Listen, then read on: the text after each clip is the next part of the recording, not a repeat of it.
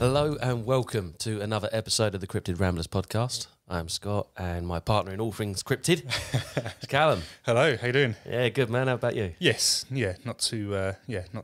Interesting couple of weeks, as you know, but Yes. Nice to have had this as a little escape, shall we say? Yeah, I know, right?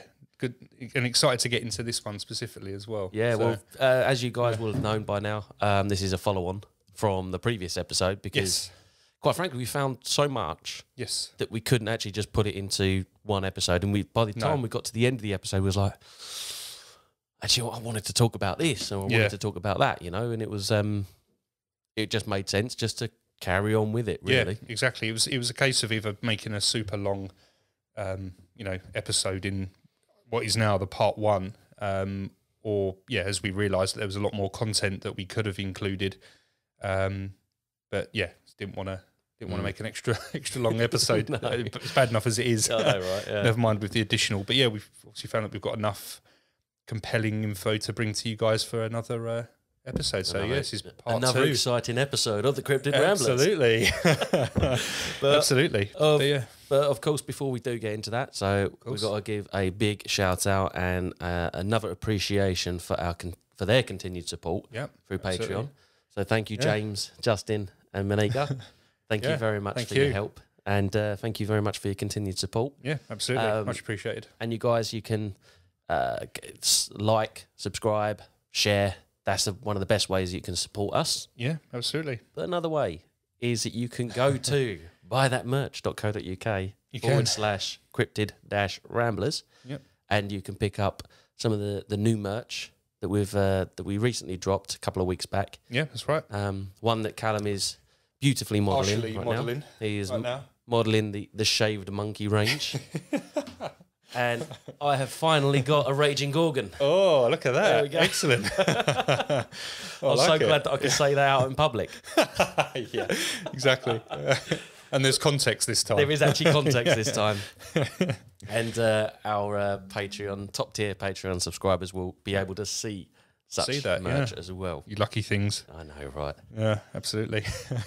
But let's get into the episode. Absolutely. I ended up finding this book called Vampires Are. It's by Stephen Kaplan. And my God, is it hard to get. I can't find it anywhere. And I've even got a few unauthorized websites. Yep. And they don't even have it. That's mad, isn't it? It's nuts, yeah. So I knew about this book quite a while ago when I was really, really into the vampire thing and was watching all the vampire films and flicks and reading the books and whatnot. Yeah. And this was one of those books that I've been wanting to read for a long time because it was first published in 1983. Oh, right. And from what I understand, that was the only time it was published. So there are hardback copies out there, but they're like £200-300. Yeah, exactly, or probably more actually when you take into account import costs because they've got to come from the States. Yeah, shipping and import and customs and all those fees. Yeah, yeah. So I've managed to get an incomplete copy from various different files. Right. Okay. So I'm going to be bringing that to you guys. And I'm looking forward to it because until you sort of mentioned it in our usual sort of weekly chat, I wasn't aware of the book or even Dr. Kaplan himself. So I'm interested to see kind of what his findings were. Because it's sort of a lot of real world stuff, isn't it? Interviews and that kind of thing. I mean, I'll give you a quick rundown on it and on who Stephen Kaplan is. He wanted to get into the study of vampires, but more so from a psychological aspect rather than the supernatural creature. Right. So people who thought they were vampires. Yeah, he was really interested in that side of it. So his research goes down the actual talking and interviewing with people who believe themselves to be vampires. Yeah, and the various different cases that he's been able to compile. Gotcha. Got some great ones. I've actually got one that details an Elizabeth who believes that she is a vampire that is over 400 years old. Right. Okay. But I'll save that till a little bit later on in the episode because that is is a doozy. Yeah, I'm looking forward to. Yeah, you sort of you dropped a few breadcrumbs in our weekly call, so I'm excited to hear about the full, sort of ins and outs of of her and and what his findings are. So yeah, But- it'd be a good one. But before we do get into Stephen Kaplan's vampires are, Yes. you got a few bits. Yeah, it's just a couple of bits that I wanted to go over, just in kind of follow up from the now part 1 episode.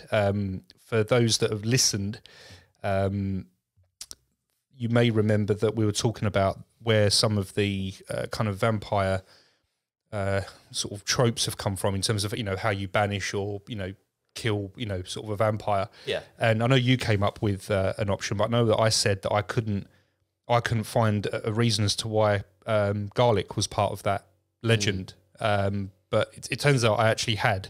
I just admitted it. I just admitted it from my notes. Gotcha.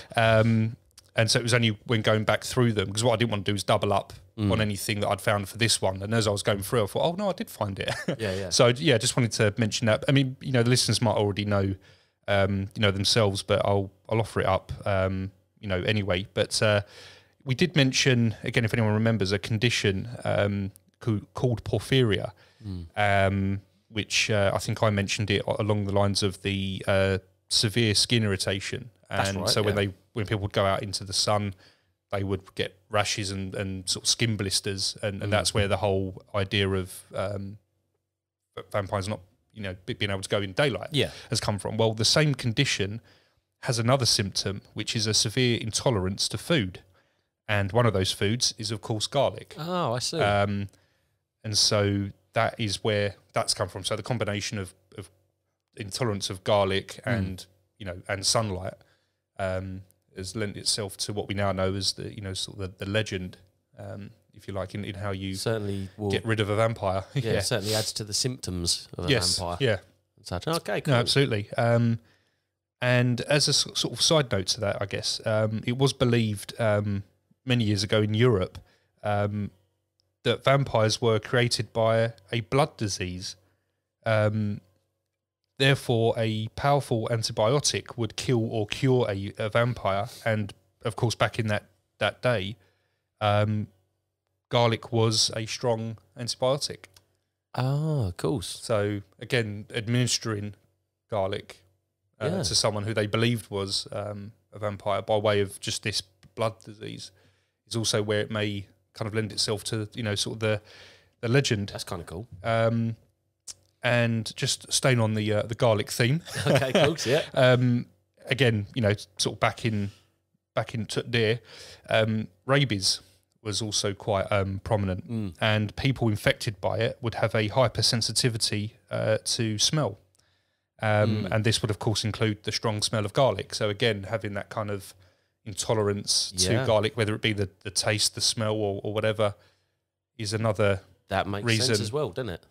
That sort of lent itself to the legend of why they That's kind of cool. hate garlic. Yeah, a little bit of a like a side note there. Yeah. There's a bar in Soho. I don't know if it's still there now, but years ago I went to it. Yeah. It was called Blood and Garlic. Oh, okay. And it was really cool. Like everything, every single shot had garlic in it as well. So if you had like a Bloody Mary or something like that, it was you'd have garlic in it. But it was all done up like that Halloween sort of style, vampire crypt sort of thing. Oh, okay. And like you go downstairs into the basement, and you basically sit around a casket. The casket is your coffee table sort of thing. Right, okay. Oh, mate, it was so That's cool. It was so cool. I don't know if it's still there, but if you are, shout out to Blood and Garlic in Soho. Shout out to them, yeah. Yeah, it was a really cool place. Free shots would be appreciated. Oh, indeed. And yeah, just a couple of other bits I think are probably more relevant as a follow-on to the part 1, because obviously we're going into something very different in this episode.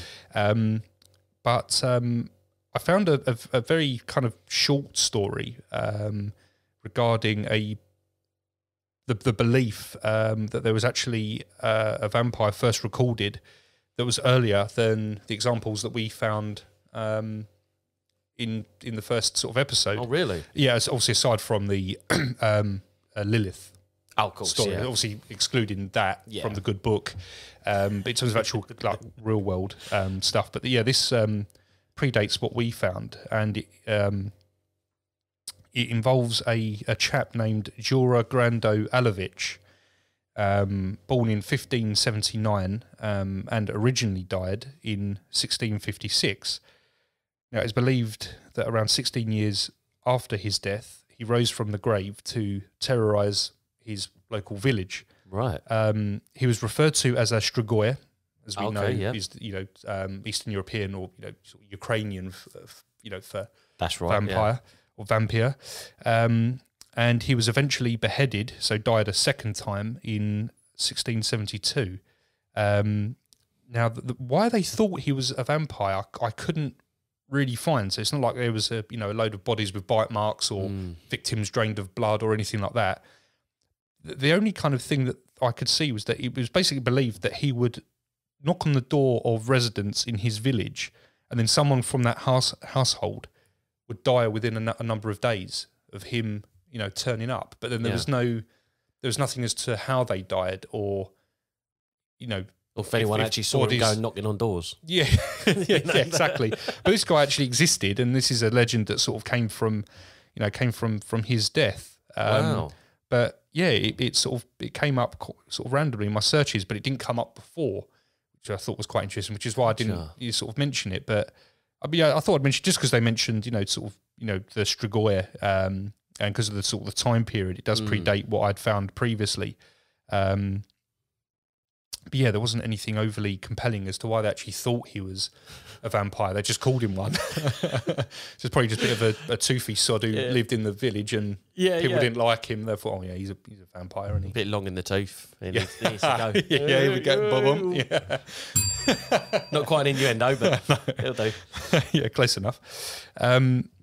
So I thought I'd mention that, and obviously if there's anyone who knows a little bit more about him or this story and actually has been able to find why they thought he was a Strigoi, then please let us know. Yeah, get in touch, drop a liner, because I couldn't find anything.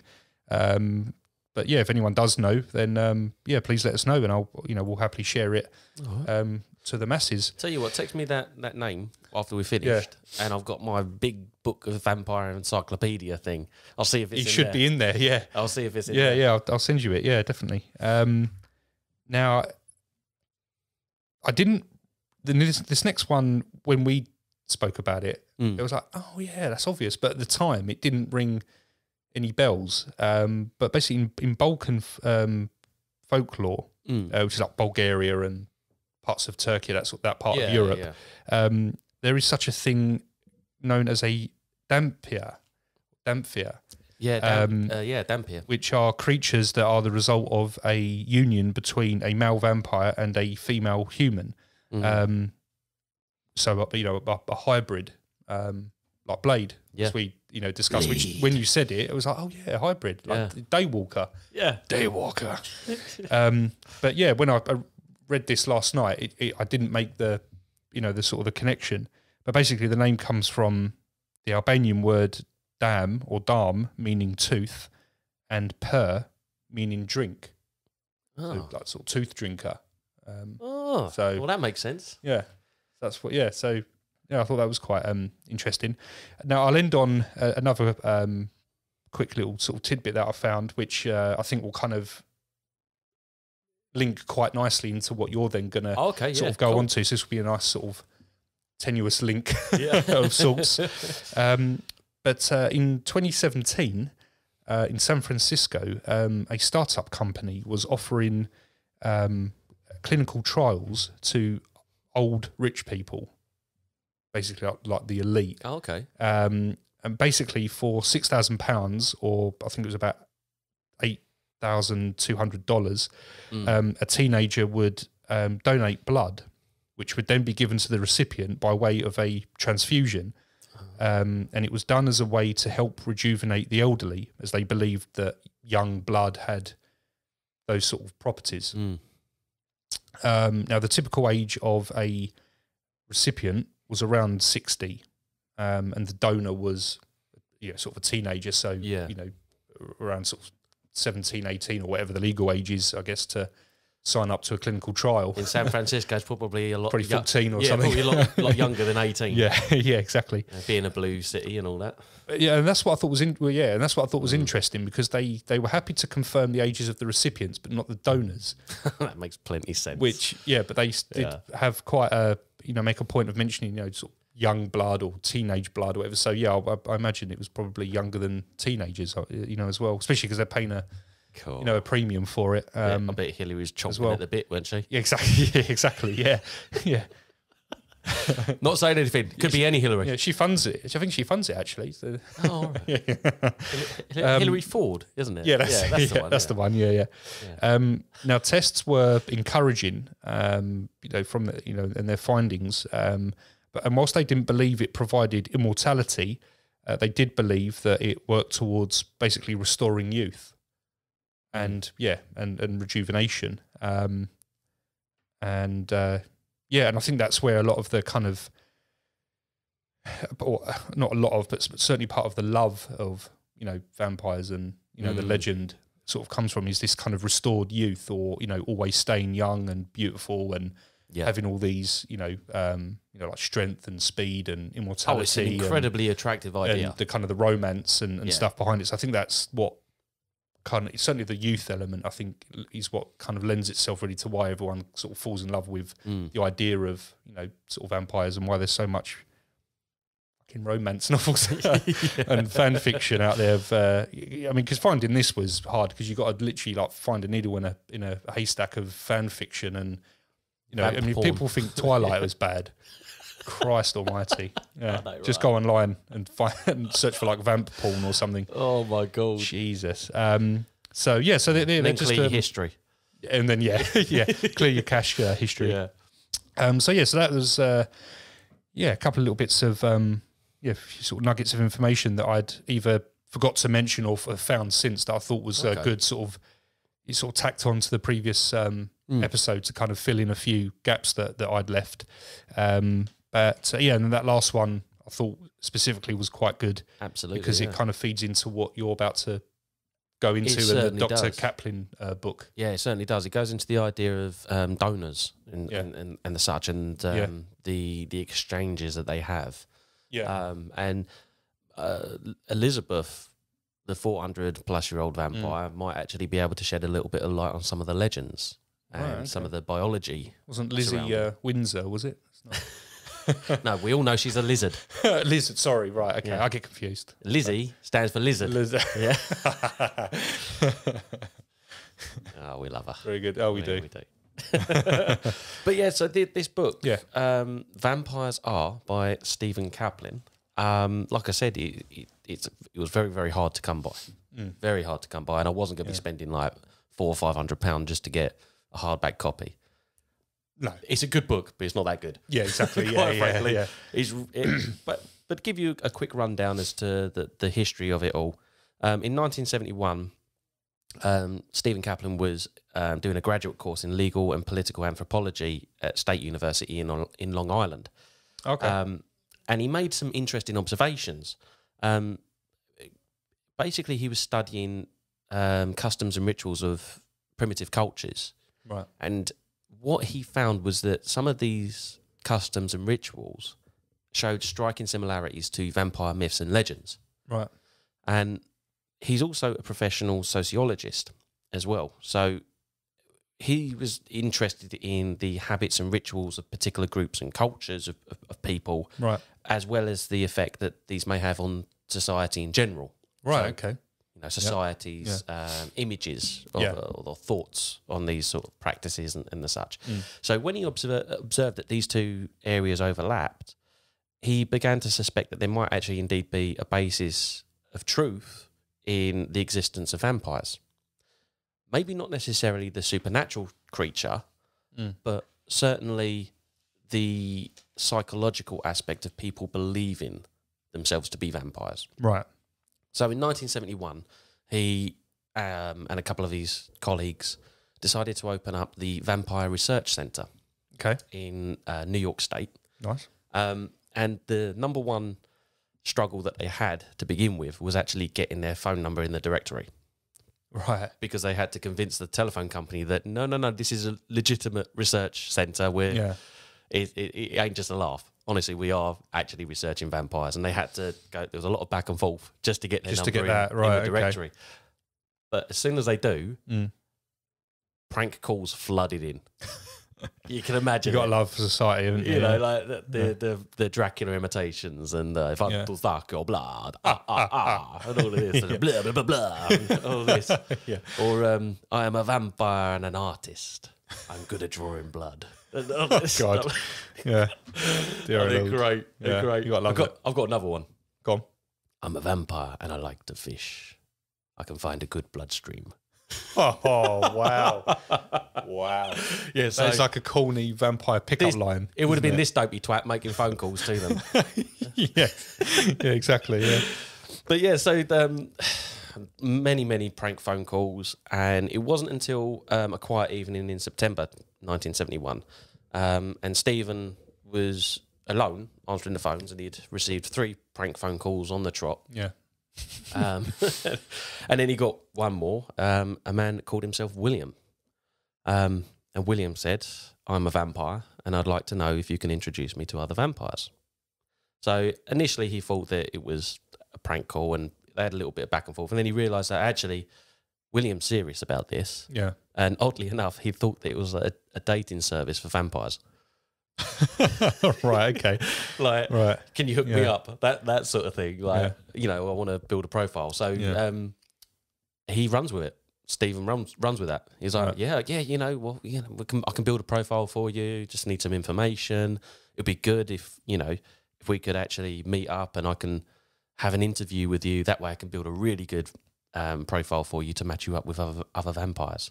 Like William's like, yeah, all right then, okay. We're happy to do that. So they arranged to meet at William's house the next night. And Steve, off he goes, and he's about halfway there and he dawns on him, I'm going to meet a bloody vampire. Or at least someone that thinks they're a vampire. Whether it's nonsense or not, you're still going on your own to meet someone who believes that they're a vampire. Yeah, someone who says that they drink blood. And they probably need to feed. Exactly. He's like, oh, fuck, what the hell am I doing? And this is like this is like the first one that's come through that he would consider to be genuine lead. A genuine lead. That's not a prank or a hoax or anything like this, as far as he can tell. Yeah. So he actually gets to the address, and it's not what he was expecting. In the back of his mind, he was expecting like some sort of medieval castle, big ornate wooden door, and thunder and lightning going off in the background, and bats you rang, bats flying round, and all this. No, it's nothing like that. Headstones in the front yard, and gargoyles. Expecting them to march up to the Adams family house. But no, it was just it's just a regular colonial style home with a low porch, a yellow light out the front, white peeling paint, just a regular American Midwestern sort of house, I guess. And William was standing there in the doorway underneath the yellow porch light, and he looked like an ordinary person, about 6 foot tall, thin, maybe about 35 years old, brown hair, brown eyes, and he was wearing like comfortable slacks, a knitted shirt, and a light sweater, but his teeth were perfect. Right. Perfectly white, even no sign of fangs, thankfully. No. I know, right?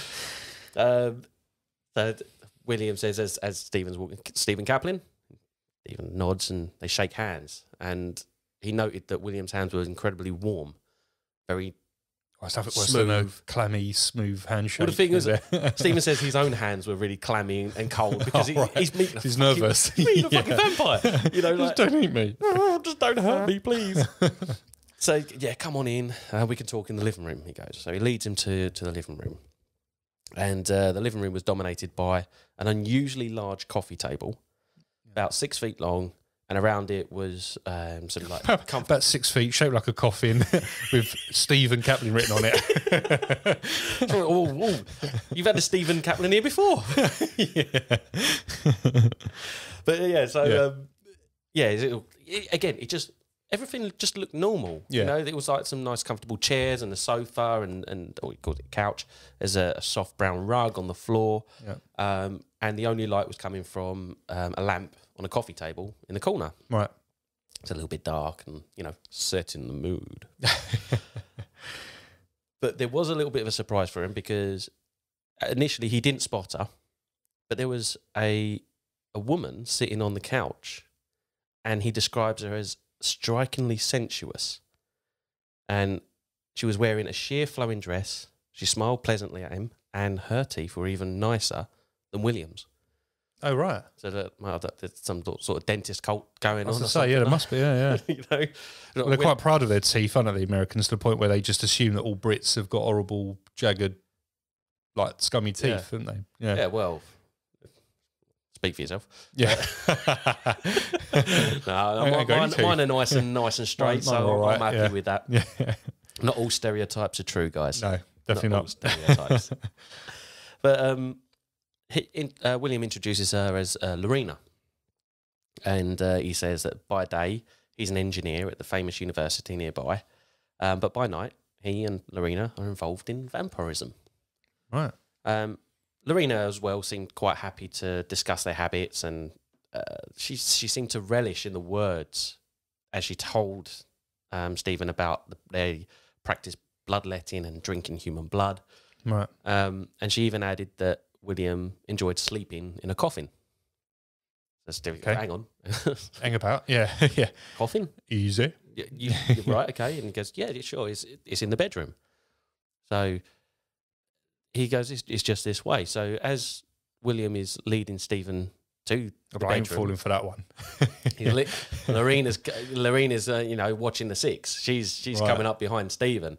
Right. He's, his palms are getting even more sweaty. Yeah, and, as they he's would. getting a little bit more nervous. Yeah. Yeah, and this wasn't no usual bedroom. No usual bedroom. It was like something out of 50 Shades of Grey. Like there was a coffin there. There's a coffin in the middle of the room, about 3 foot off the ground. He says, a very ornate. It looked like an expensive coffin. Like it was all silk lined and everything, like sort of thing you'd expect. You'd expect, yeah. That sort of thing. But lining the walls were whips, chains, straps, handcuffs, all various different paraphernalia, paddles and all of that. Yep. Blimey. Thank you, sir. May I have another? And as he's there taking in all the sights, Lorena is behind him and she kind of shuffles past him. Right. And she starts gesturing towards the paraphernalia. And she says to him that one of her favourite things to do is to don some leather gloves and beat William until he's bloody. And then she licks the blood. Jesus. Right. Okay. And she says, I find this very arousing sexually. And she's gesturing to all of the paraphernalia about and looking Stephen up and down and like giving him the old cheeky proposition, the old cheeky wink and all of that sort of stuff. And Stephen's like, well, I know what's happening here. It's like, he goes, it just makes me laugh here. He goes, she smiled provocative at me. I shook my head politely. No. She was awfully beautiful standing there under those whips and handcuffs, but no. No. That's a solid no. That's a solid no.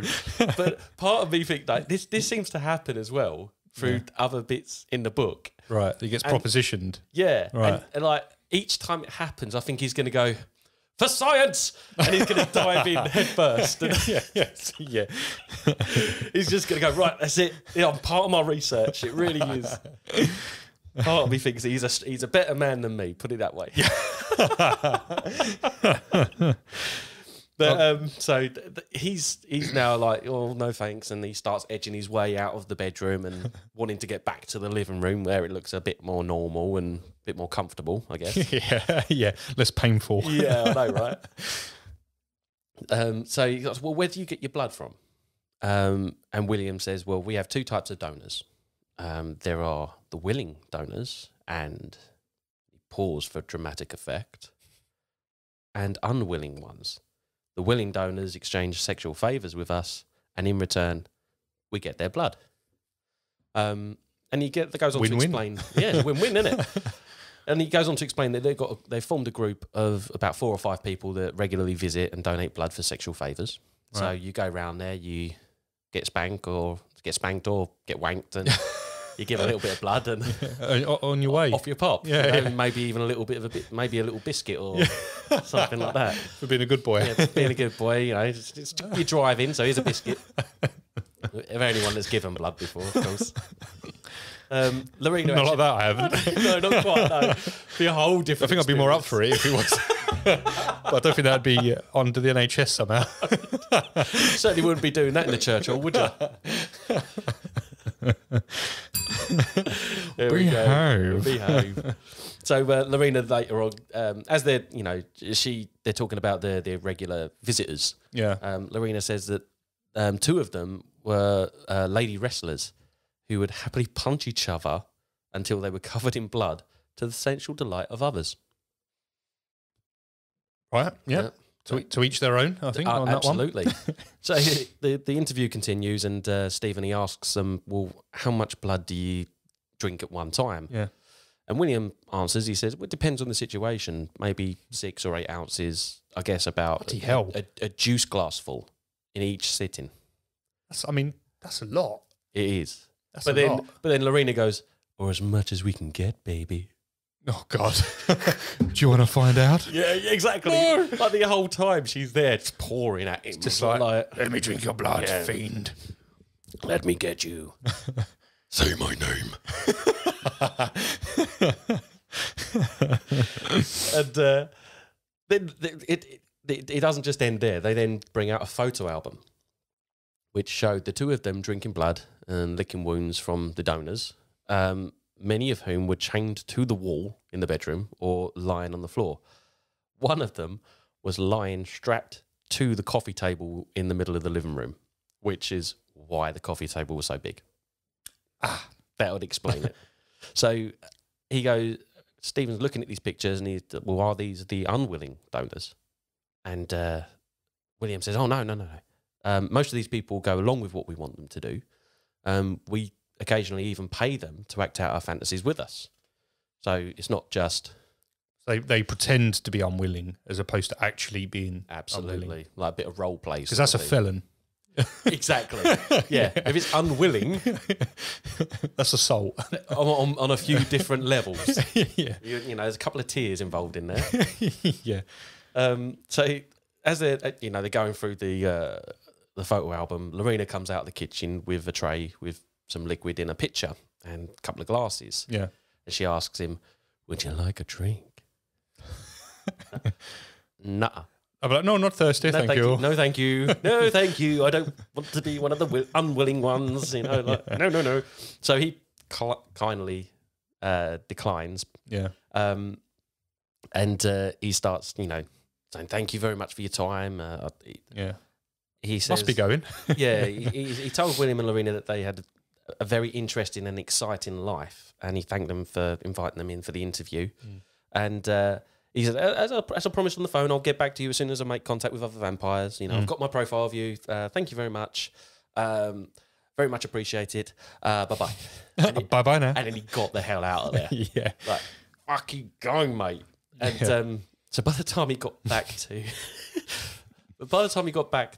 the centre, he realised that from a scientific point of view, from a research point of view, he had no real way of actually categorising them, because they hadn't even really figured out the sort of criteria as to measure William and Lorena.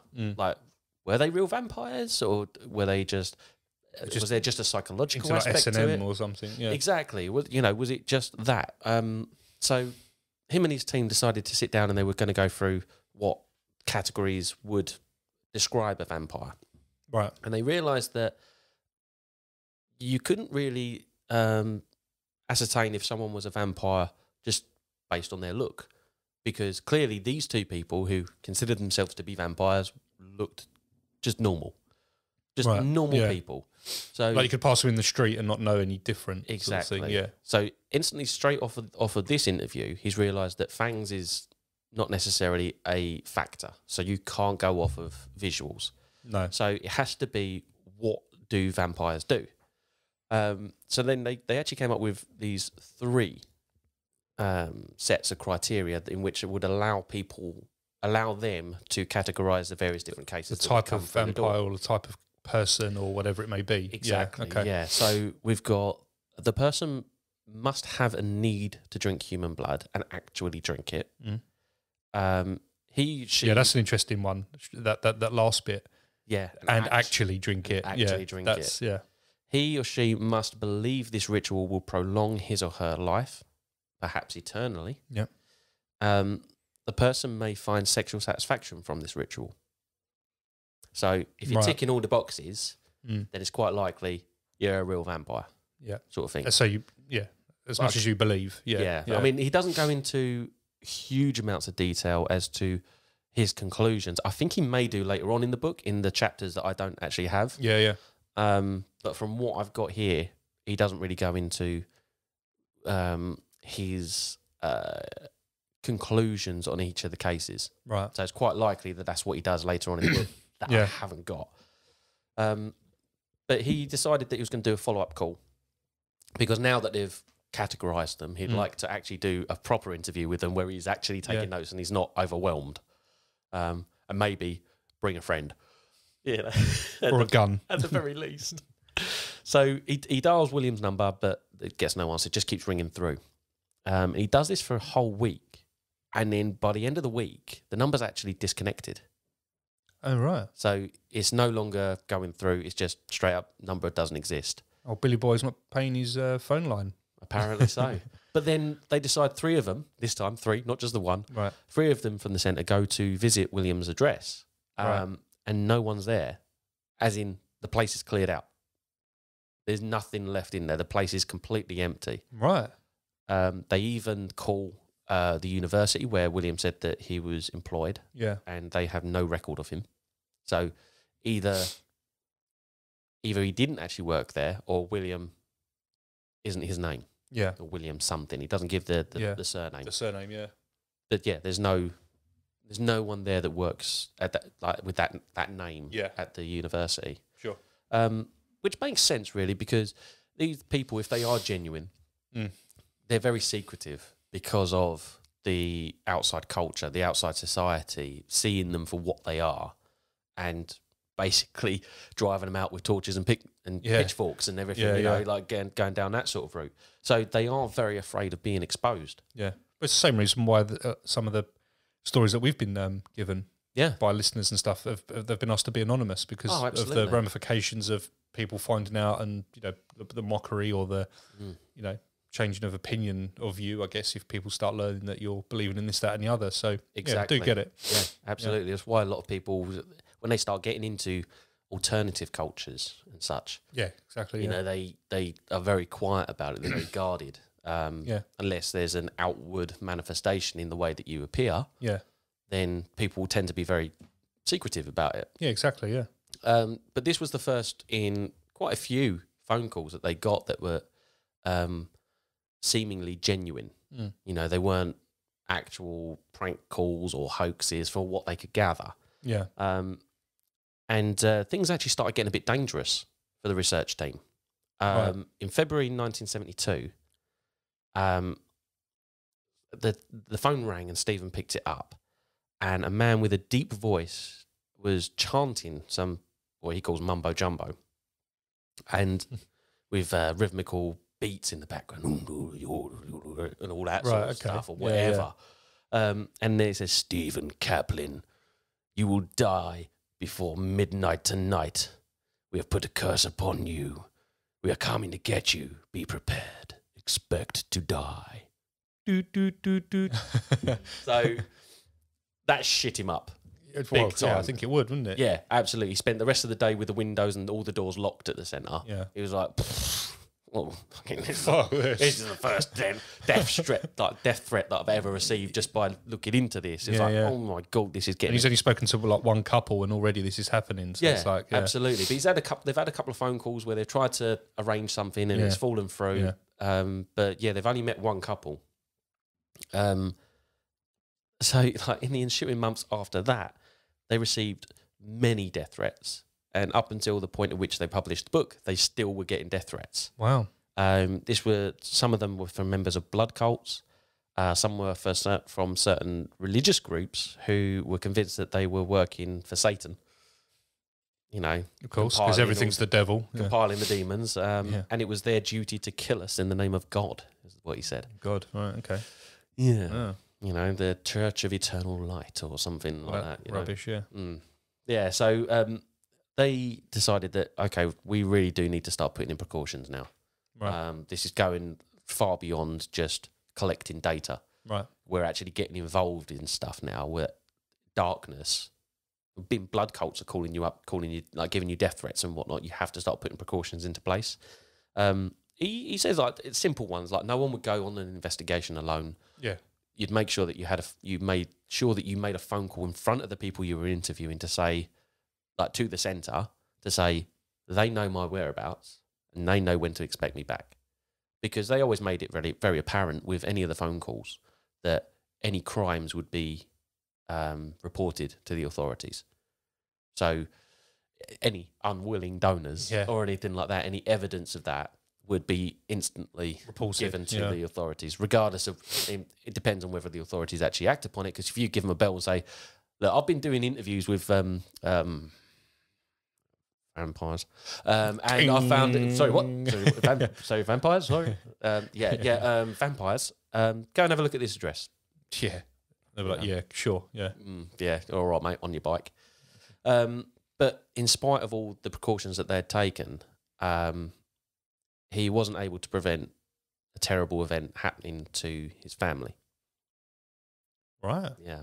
So in late October of the same year, my family and I were enjoying a lazy Sunday afternoon at home, and our dog Nova, a beautiful young sable and white collie, was romping around in the background whilst the children, who usually play in the yard too, were occupied with some indoor games.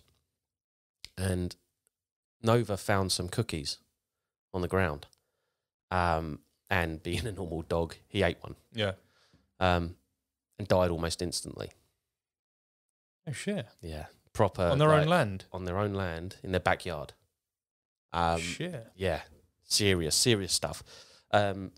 They found Nova lying on the ground dead, and they found some of these cookies, and they was like, "Oh my god, it's been poisoned." So they had them analysed, and they found the lethal poison strychnine in it, and it's lethal. Like that, you're dead. Wow. And if the children had been out, that's the thing. Yeah, it was also done as cookies to attract the kids, not so much the dog. The dog, at the very least. Yeah. But yeah, it's absolutely shocking.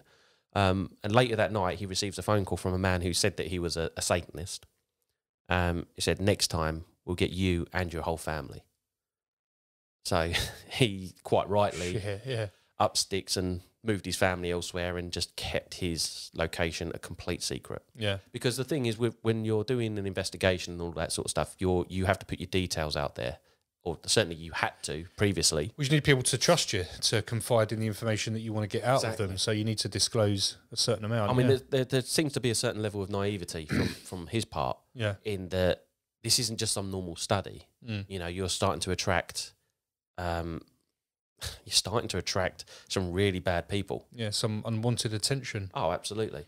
And this is where, after this point here, he realised that with the constant death threats and the difficulty in following up the cases and the gradual shrinking of the staff because of these death threats, of course, yeah. Death threats, that it was all getting a bit too demanding, and he was ready to give up. Like within about less than 2 years, maybe 18 months of opening up the centre, he was ready to throw in the towel. But then he realised, like, well, hang on a second, you only ever get this sort of reaction if there's something to be found. If you're starting to piss off people, you're doing the right thing. Exactly. Yeah. You know, you're being one of those pesky kids, aren't you? Yeah. You know, yeah. And you're going to uncover something. Yeah. So the tenacity in him starts going, no, you know what? I'm gonna make sure everything is safe for my team, my family, their families. Yeah. And we're gonna uncover it. We're gonna uncover something. Yeah. So the reports then start trickling in from around the country and also other parts of the world. And some actual vampire cases were emerging, and they tried to develop some sort of pattern to them. So they were finding that there were so-called vampire deaths. Yeah. People victims of vampires and such, dotted all over the country. But they managed to find themselves get themselves into another sticky situation in the early part of 73. Right. And they got a call from Sarah, who was from New York State as well, which is where the centre was situated. And she called the centre to say that she had a report of a blood-drinking vampire demon that was inhabiting a barn that was near her. And initially, Stephen thought, "Oh, this is a hoax. Vampire demon? Really? Seriously?" But she seemed very, very convincing in what she was saying. So, as he conducted the interview over the phone, he actually became more and more convinced that she was serious. Like, this isn't a hoax. This isn't a she fake. truly believes what she's telling me. Absolutely. So, it was the thing. She basically reveals that it was between her and her friends that had accidentally summoned this vampire demon when they were performing an occult ritual in this barn. Right. So he's like, right, okay. And he had already previously done research into occult rituals, at least certainly the ones that you would expect to see in the quote-unquote mainstream part of occult culture. The various different witch books and I can't think of what the name of the book is, but I'll save that for later. So they actually decide to go to this location that Sarah had spoken about, and they meet her there. And on arrival, they meet Sarah, who's short, overweight, and struggling to breathe, walk and talk. They're like, oh, okay. So American then. Yeah. Boom, boom, boom. Oh, shots fired. Shots fired. Hey, look, we're friends now. That's it, friends. Yeah. They drove us out a couple of 100 years ago. We're friends. We're friends now. Yeah, we need to get over it. Yeah. They won that one. We'll give it to them. I jest. Yeah, gotta love stereotypes, haven't you? Even when they're true, maybe when they're not true. Yeah, I like the stereotypes. But, Sarah had brought some friends with her. There's Terry, who was tall, thin, messy, unwashed hair, and she was wearing a cape. There was also Nick, who was also tall. Nick. Yeah, the tall, wiry man, dirty blonde hair. And Stephen says he had an odd scent. I think he's being polite. I think they're just homeless. I don't think they're vampires living in a barn. I think they're vagrants. Well, it's kind of like the sort of thing that when you get over here, like when people get into the grunge, and then they at least when we were younger, it was grunge, and then going into like metal, and then goth, you might go into being goth. You might start listening to Cradle of Filth, or something like that, and then donning the makeup and all that stuff. Like drawing inverted pentagrams on your forehead and that sort of stuff. But been there, done that, got the t-shirt. Yeah. And it seems like that's exactly what these three were going into. through. Yeah, they're just undesirables, and this woman thinks they're bloody vampires. Yeah, so he's like, oh fucking hell, goth what kids have I got myself again. into? Fucking again. emos. So they're standing outside this barn, and Terry says, I can feel it. It's in there. Steve like, you can feel it? Terry goes, yeah. Terry's psychic. She's psychic. She can tell when it's in there. He's like, all right, okay, then let's go. Let's go and have a look then. Because on top of things as well, Stephen Kaplan is a parapsychologist. Okay. Certainly by the various different reports, and I recognised his name, and it was to do with the Amityville Horror. He investigated Amityville Horror and said it's a straight up hoax. And for the people that are on the skeptical side, he is their champion. The leader, yeah. He's their champion. So he's like, all right, come on in, guys, let's go in there, let's go and have a look. Yeah. And Terry's going, it's up there in the loft space, in just that mezzanine area up there. It's hidden up there, it is. up this ladder. Yeah. So he was like, well, okay, let's go and have a look then. And he's talking to his other 2 researchers. And let's go and have a look, see what's going on. So now they're inside the barn and they're discussing the ritual and that they had enacted, and why they believe that they had summoned a vampire demon. And basically, the researchers are still trying to profile them. They're just, Right. you know, trying to get some information out of these guys, just to like, right, okay, let's see how we can profile this particular case. Yeah. Sarah says that she forgot to get something from the car outside, so she goes outside. And then she comes hurriedly waddling in, saying, like, quick, the owner's coming, quick, get into the loft space. Now, go. So he's like, well, why? He's like, because we're trespassing. He doesn't mind us, but he hates strangers. He's like, well, you should have told us we were trespassing. We could have actually just gone and asked permission. Him. Yeah. You know, like, she's like, no, I told you. He hates strangers. Quickly, just get up the ladder. Just get up the ladder. Like this. And No. yeah. The bloody thing's up there. So the ladder leads to the loft space. Yeah.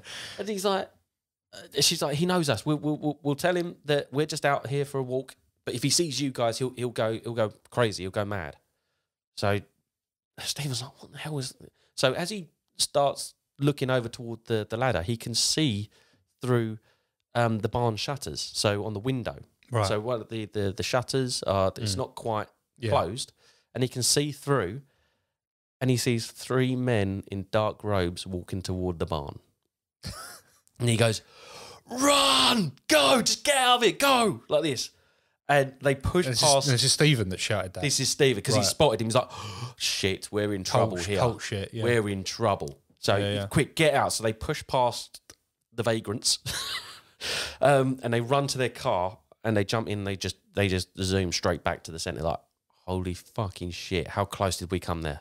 Because if they did get up into that loft space, they could have just taken the ladder away. Trapped them up there and then, Done whatever, yeah. Yeah, whatever it was that they did. So, again, on reflection of this, they needed to put in further security measures. Now he doesn't... Like, don't meet at creepy barns at night. Well, yeah, exactly. Well, he doesn't say what time it was as well. Right, Doesn't say what time it was. I don't know if it was during right. the day. I'm guessing there was some sort of daylight because you could see the people in robes coming. But he doesn't say exactly what time.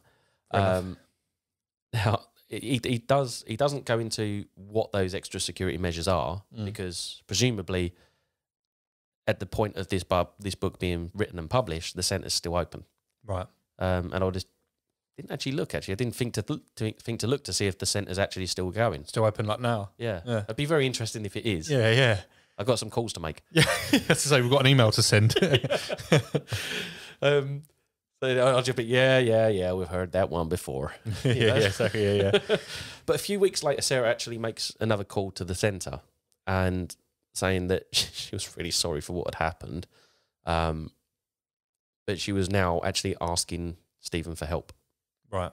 And he's like, what else should I help you? Yeah. You know, like, you tricked us. You tricked us. You were going to trap us, and God knows what was going to happen. Yeah. You know, we probably could have been killed. You know, like, why should I help you? And she's like, yeah, that's right. You were supposed to be used for a blood ritual, and the demons were supposed to inhabit your bodies. Demons? And then she later on explains that it wasn't just one vampire demon, there's 10. They had summoned 10 vampire demons. Right. And she goes on to explain that she had sort of fallen in with a group of Satanists, or at least people that called themselves Satanists. And the way that happened was that her kids were attending like the local Boy Scouts group. Yeah. And and the leaders later confided in her that they were Satanists. Wow. Okay. Yeah, so watch the scout leaders out there. Yeah, keep an eye on your Boy Scout leaders. Yeah. Look for telling markings and fangs or capes, robes and the such. Yeah, just keep an eye out for it, because basically they'd got in conversation about occult interests and everything. So Sarah she considered herself a keen occultist. So she explains that as a prospect to the new group, it was her job to acquire 10 people for the demons to inhabit. Right. So not only that, but she was also supposed to make the group aware of any pregnancies or births in the local area, because the group wanted to use an unblemished soul for another ritual. And a newborn is the cleanest soul you can get, apparently. Yeah, well, that's why there's a fascination, maybe not so much with babies, or no, that now you've obviously mentioned that, but obviously babies and virgins are kind of like the top of the food chain sort of thing, because, they would presumably carry the purest blood. Well, absolutely. Well, the reason now why she's asking for help is because she failed at both of those tasks in recent weeks. They're after her. They're after her and her kids. So, should have thought about that, and I'm nuts. Exactly, yeah. You don't. If you've got kids, you don't join some sort of satanic cult. What's wrong with you? Like, dear oh Lord. Some people, mate. I know. Just people. Fucking people. Maybe man. we really should just remove all the safety stickers and just let them have at it. Just let natural selection do its thing. You would have thought. So they do actually. It kind of pulls at his heartstrings because kids are involved. Right. So they actually arranged to meet at her house. Along with the new protocols. That's definitely protocols. You definitely pick a neutral location. You would have thought that Kaplin picks. Well, this is just. I wouldn't be going to, because you don't know what she's done to her house, whether she's trapped it or got people stalking it. And well, they actually turn up 2 hours early to catch her knock off on the door. They turn up earlier and they scout the place out and they just make sure no one's coming and going.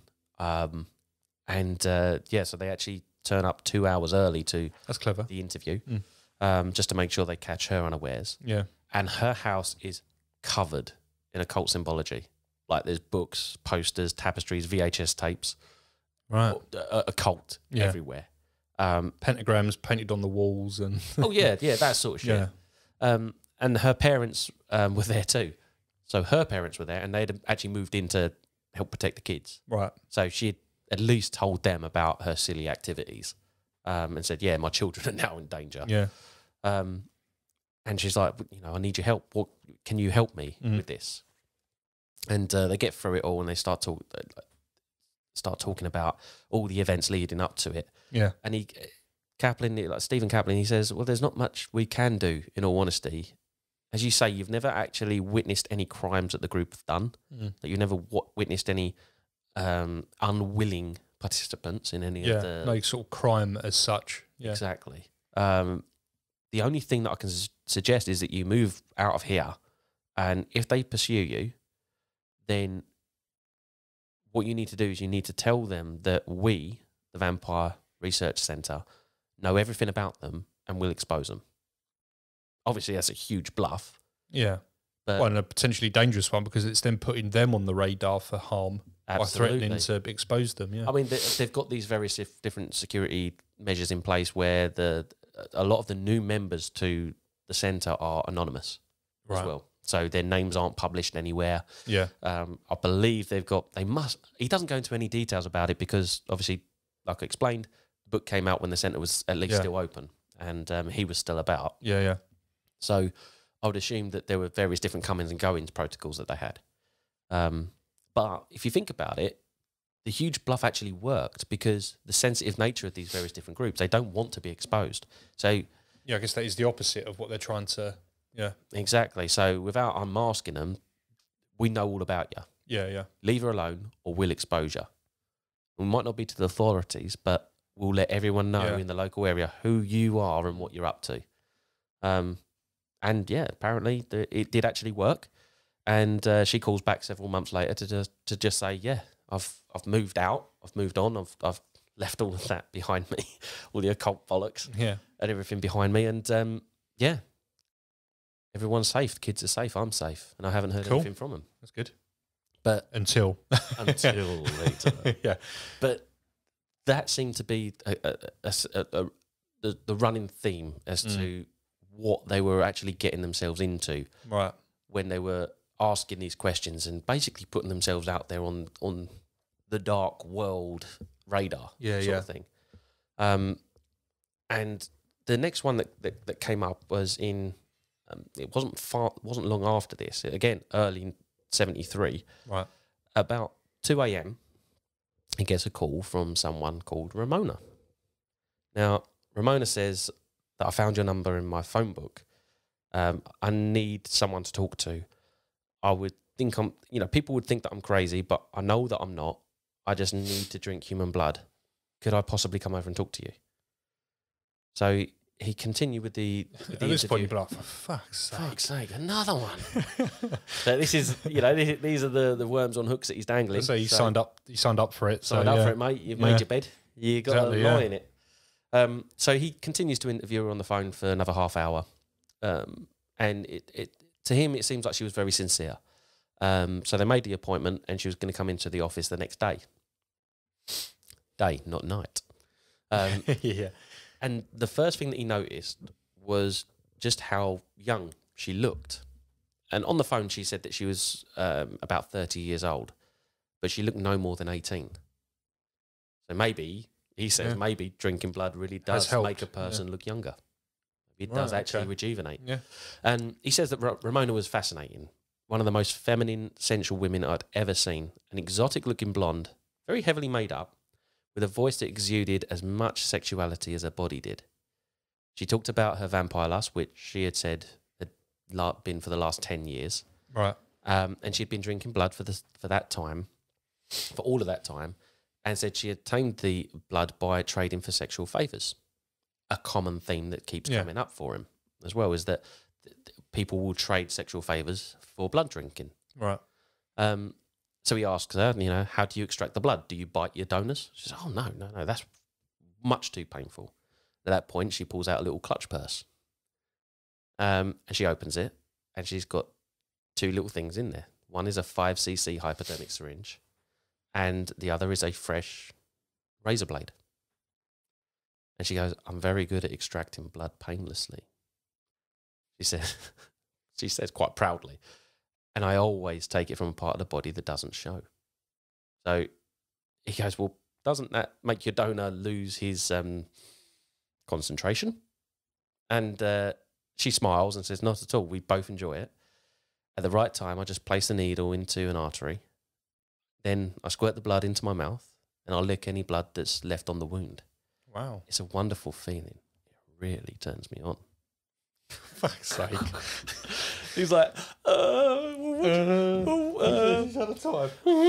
I need to go. For science. Yeah. For the research. Yeah, for the research. For king and country. Lay back and think of England. Well, he goes, well, what do you do with a razor blade? And so, well, sometimes if I want to prolong the pleasure, I'll use that to make little slashes on his body. The best place is the chest. Buttocks are too fleshy. They don't bleed as freely. So he told her that, okay, all right, looks like you're, in all honesty, kind of looks like you're putting on a bit of an act. It still sounds a bit incredible. And she gets quite indignant about it. She goes, I'm not making this up. I'll show you. No, it's fine. She inched closer, leaning into his face, low cut top as well, right. Pushing it forward and all of this sort of stuff. She goes, let's do it together. That's really why I came here. I live in Oregon and I heard about your reputation. I came all the way to New York to meet you. I admire your power. Come, let me show you real pleasure, she purrs.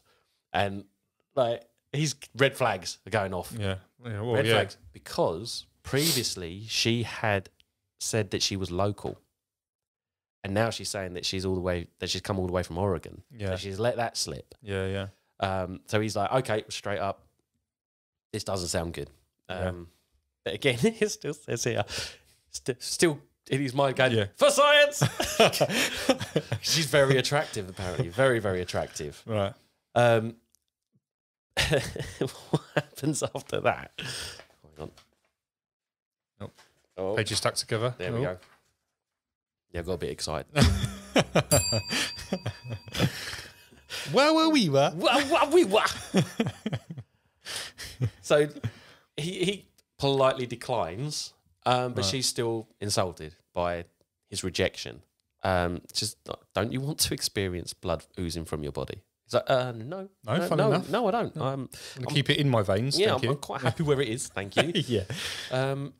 And he says, is there any way that maybe you can, if this is what you want, if this is what you really want to do, you really want to show me what it is that you do. Yeah. Do you reckon maybe you could show me but with someone else. Yeah. Like When you're donors or... Yeah, maybe, you know, for research purposes, I could watch you do what you do. There are services for that. So she's like, oh, I'd very much enjoy having you there. And you'll see what pleasures blood drinking gives me. So he's like, right, okay, we'll do this. And they arranged for that night that they were going to go to a motel, and Kaplan was going to meet her and one other. Whoever, there. He also said that, you know, they had... She only wanted him there. She said, don't bring anyone else. I just want you there. Yeah. And he's like, well, we have certain protocols in place. She said, well, they can be outside, but I only want you inside. Beat you to it. Beat you to it. And so he's like, okay, well, they'll stay in the car then. But I said to them, if I'm not out within half hour, then call the police. She's like, that's fine. So he goes to the motel, and when he gets there, there's an average looking man around 40 years old. Just some random, he just looks like no one out of the ordinary.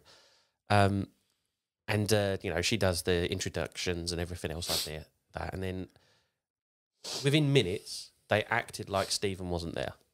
Right.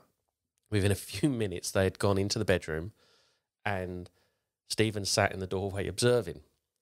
So they start, you know, kissing, caressing, hopping on the good foot, doing the bad thing, and all of that sort of stuff. And then he notices something shiny in Ramona's hand, and it's the razor blade. And she starts cutting it across his chest, and the guy doesn't flinch. Whatever it is that she's doing, he's not feeling that. And she makes, like I said, she makes couple of quick slashes across his chest, and hungrily began licking the blood off of his chest and thoroughly enjoying herself while she's doing it. She did this for about 5 minutes, and then they were done. Right? Then they remained in the bed, resting, and totally ignoring Stephen. Completely ignoring him. Ramona lay there with her eyes open, staring dreamily off into the middle distance, and looking totally satisfied and content. Her partner looked exhausted and tired, like drained almost, and feeling a little bit awkward. He stood up to leave and was like, "Thank you for allowing me to watch," and it was very enlightening. And best of luck. Yeah, Ramona leans over and purrs, like, "Call me, don't forget." And he's like, "Oh yeah, I won't." Like, promptly got the hell out of there. Yeah. Like, what the fuck was that about? Yeah. And he's like, he actually says, the things I have to go through in the name of research. Yeah, we could all use that one, couldn't we? Yeah. For science. Yeah. And a few days later, he decides to make a follow-up call to the motel, but Ramona had already checked out. He then called her at a home number that she'd given in Oregon. Yeah. And guess what? Number wasn't working. Right. Again, Surprise. Yeah. as he suspected, it happened again. Yeah. Another vampire has come in, given false details and everything. Yeah. And off into the night, so to speak. It seems to be like quite a common theme with regards to that. But there is quite a funny story that comes up in this about wrong numbers. And I gave you a little. I think I gave you a little bit of a tidbit in it earlier. So one day he was reading an article in the Journal of Vampirism, for which he was actually a consultant, and the phone rang, and the caller would ask, "Is this Mr. Leach?" I was like, "Well, I guess you could call me that if that's what you want to do, and you're the editor, right?" "Well, we don't have an editor. I'm a consultant." "Come on. I know you're the editor. I've been reading the journal for over 10 years. Like, 10 years? I said, it's only been out 2 or 3 years most. Yeah. And the caller gets really angry. "What kind of editor are you? You don't even know how often your paper comes out," and then just hangs up. He's like, "What the hell was that?" The hell was that? Yeah. That's the hell. Yeah. Like this. And there was quite a few subsequent phone calls that were sort of like that, asking for a Mr. Leach. He's like, "This is really weird." Like, As it turns out, he did a little bit of digging into it. Yeah. And the Journal of Commerce, a highly respected New York publication, has a phone number only 1 digit different from the one that the centre had. Oh. Right? And he had been receiving wrong number phone calls intended for them. Right. And he was like, oh, my God. Right, okay. So he calls up the Journal of Commerce. And the operator, who's calling, please? This is Stephen Kaplin, and could you please tell me your editor's name? She said, Mr. Leach. He's like, Leach, are you sure? You're not kidding me. She's like, that's his name. I can connect you now. So she connects him, and yeah, it's Mr. Leach. He opens, hello, Mr. Leach. My name is Stephen Kaplin. And he goes, Stephen Kaplin? There really is a Stephen Kaplin? He's like, as far as I know, there is. Anyway, I called to tell you that I've been getting a lot of your phone calls, and we have very similar phone numbers, and I thought you should know. And he goes, you know what? I've been getting quite a few odd phone calls that clearly are meant for you too. You've got some really weird friends. Like, he's like, yeah, about that. Yeah, they're probably not kidding, because I'm a director of the Vampire Research Centre. And you're like, really? Are you serious? He's like, I'm dead serious. Explained what it was all about and what they were doing. And then they just fell about laughing on the phone. Like, oh my goodness. Okay. Right. But if I get phone calls for you, guy, I'll send them your way. Vice versa, yeah. Exactly, yeah. How weird is that? Yeah. The fact that both names have been mentioned, but neither was aware of their neither were aware of the other's existence. But could you imagine it though? Yeah. Like Mr. Leach, of all the names, Leach. So when they see Mr. Leach and they think they're calling the Vampire Society, exactly. That makes sense. It's absolutely crazy. Yeah. Like, that doesn't make, talk about coincidences and such. Like, it's 1 digit difference, and they're looking for a Mr. Leach. Yeah. Ridiculous. It's nuts. Absolutely ridiculous. Yeah. But yeah, so that's the main bulk of the book that we've got so far. Yeah. And now I'm going to start talking about Elizabeth. Oh, okay. The 400-plus-year-old vampire that called into the centre. Now, this was in the spring of 1979. Okay. So we're looking at 8 years into the centre being open now. So they've been able to... They've had thousands of prank calls. Yeah. They've had hundreds of genuine calls, reports of vampirism, people professing to be vampires and such. And so they've got their criteria. They've got their interview questions down. They know what they're doing at this point. So it was around 11:30 at night on May the 13th, and he was tired. He'd taken a couple of phone calls before that, and he had promised himself that this, as the phone rang, this is the last one. Then I'm going home. I'm leaving the phones for the other people that are here. And obviously, he was like, oh, God, this is another prank call. Calling herself Elizabeth. She's over 400 years old. All right, okay. Yeah, here we go, yeah. So initially, he didn't believe the call at all. Yeah. But within the next 5 minutes, he was suddenly wide awake. And that's because of they had a rapid, quick-fire questions and answers that she had no hesitation, and her answers came really easily. Yeah. So not like it had been rehearsed or scripted or anything like that. Or just on the fly or anything like that. I mean, if you knew what they were going to ask, you could probably exactly. That's what I mean. And rehearse it and whatnot. This Elizabeth was articulate and rational, and she was dead serious. And she said that her name was Elizabeth, that she had been a vampire since she was about 17 or 18 years old, and had been born in England somewhere around 1540. Okay. So she'd been living in Florida at this point for about 17 years, but before that she had lived in Indiana for quite a while. However long quite some time. Quite some time. So Kaplan asked, well, why did you call me?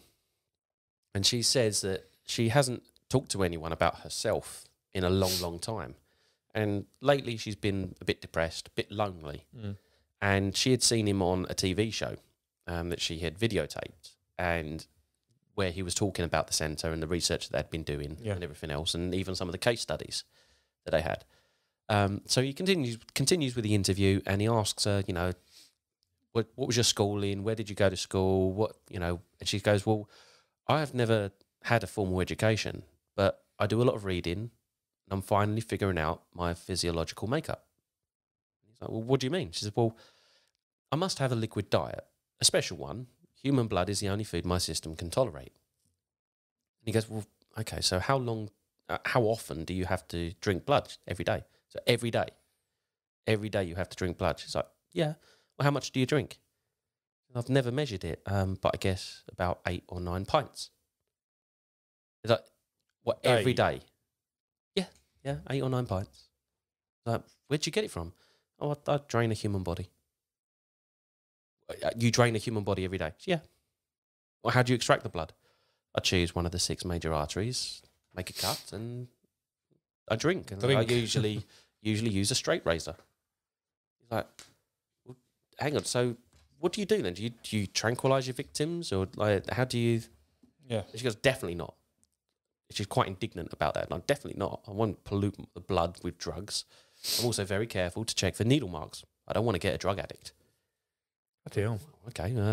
Well, can you tell me how you subdue your victims? No. Can't tell you that. Right. Okay. So he continues to ask her all about her preferences, and she's not particularly fussy. Yeah. But she goes for a particular type of person, usually like a tourist or something like that. And she goes, well, this was the bit that made him sit up a little bit straighter. Yeah. So, well, how do you feel when you're drinking the blood then? Well, that's hard to describe. Let me see. My feet get cold. I can't hear anything.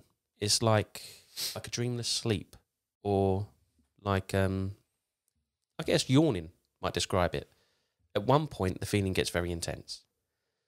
He goes, how long does it go on for? Until there's no need for blood. It takes around about 20 to 25 minutes.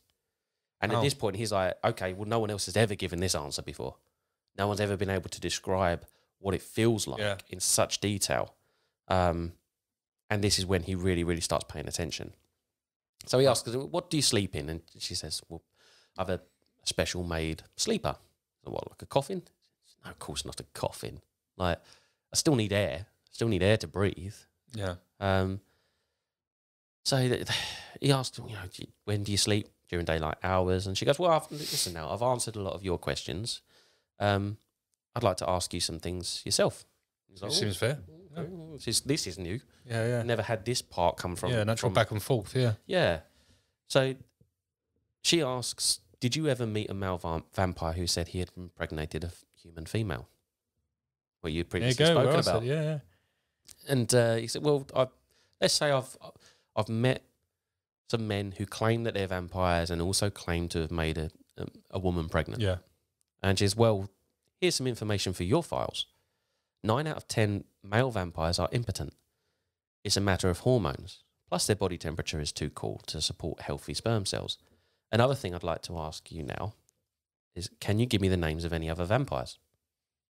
So he thinks, well, okay, all right. Well, if I just pluck a name out of the air and she goes, oh, I know that one. Instantly, you know it's rubbish. No, you're full of shit. Yeah. So he just gives her a name off the top of his head. Yeah. She goes, oh, I've never heard of that one before. Oh, okay. All right. Fair enough. So he starts... Passed that test. Yeah. Well done. Good. Well played. Well played. Yeah. So he now asks her about other vampire behavioural patterns and those sort of things and whatnot. And he asks her about her sex life. And she doesn't like that at all. She's like, she's quite sharply, so I'm not interested in sex at all. And I will not discuss that subject with you. Fair enough. Oh, okay. Yeah. He's like, Touch a nerve. I don't mean to be offensive or anything like that, but it's just, these are some of the questions I have to ask. For the science. For science! Head first in. Yes, yeah. Yeah, that's the way. I like it. I like it. So she then goes on to describe herself. She says, I'm 5'2" tall and I have a very nice shape. I've been told that I look anywhere between 19 and 26 years old. So he goes, well, do you look like a normal person? Well, I don't know what that means. I don't know how to answer that. Yeah. So, well, do you look like something out of like the Martian comic strip or Vampirella or something like that? You know, like Nosferatu or yeah, something. like, and then you're like, creeping through the window or Yes, something yeah, like that. She laughs at that. It sounds so ridiculous. He goes, well, what colour is your skin? She goes, well, I tell people that I'm albino, and my eyes, if you were to look at them long enough, would be curious. They resemble glass, lead crystal. The texture is different. Well, can you describe it for me? She goes, how do I phrase this? Imagine, if you will, a piece of cloth and a piece of metal. When you shine light on the cloth, it goes through it, and it's dull and it's diffused. But when you shine it on the metal, it bounces back. Well, it's the same basic idea as my eyes. She said, it's like my eyes are crystalline. So they're not made of tissue, but they're crystalline, and I can see the smallest line on a dollar bill at 50 paces. Oh, wow. She's like, oh, wow, okay. So Impressive. She talks about the crystalline structures, and as it turns out, this call was made in 1979. Right. And in 1984, they actually discovered that there was 2 crystal-like proteins that develop in the lens of our eyes. No way. So it's quite cool that she'd already confirmed it, and then it actually gets proven years later. Yeah, about 5 Before years its later. time. Yeah. Which I thought was an interesting thing, because I thought, well, because I do know that there's the idea of crystalline proteins in our irises. Right. And I suppose with age, those crystals would form, Yeah. I guess. So the interview continues for a little bit longer, and then worriedly she goes, I have to hang up now. He goes, yeah, well, yeah, we've been talking for some time now, Elizabeth. You're very fascinating, I must say. Is there any chance that you're going to call again? She says, oh, no. I probably will hate myself for weeks for making this call. You'll never hear from me again, but I needed to talk, and you have cheered me up considerably. Thank you, Dr. Kaplin. She hangs up the phone. Fair enough. And now he's now sitting there going, what the hell was that? Like, wow. What an interview. Wowzers, yeah. Like, absolutely incredible. So he starts talking to his colleague, Roxanne, in this case. And at first, they're inclined to think that she's a hoax, because they'd never, ever received a phone call like that. It's an original hoax at the very least. It went far too well, to the point where he actually doesn't believe it. Exactly. Because it went so well, yeah. Exactly. But what was so intriguing about the call was some of the things that they spoke about, and also about her location, so being in Florida. And recently, at this point, they had several very good leading reports of vampire activity in Florida. Right. So they're thinking, well, maybe it could be coincidental. Yeah. But you know what we feel about coincidences. Yeah, and exactly, such. yeah. But so 6 weeks later, Elizabeth calls back. And this time it's around about 3 o'clock in the morning. Oh, wow. Right. And he conducted the same interview, questions, specifically looking for holes in the story. Yeah. And her answers were short, and they were the same as before. And they were accompanied with, I already told you that. Yeah. I've already told you this. Yeah. Why are you asking again? Like, getting quite quite short with him.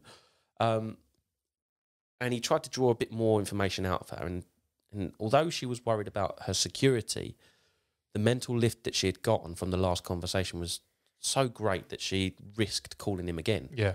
So she actually enjoyed it. Wow. So again, very much the same phone call as before happened, and she ended it with, well, I've got to go now. I've got to go out to dinner. We know what that means. Oh, yes, he's going for takeout. That's Go for takeout, That's yeah. what that means. Fast food. Exactly.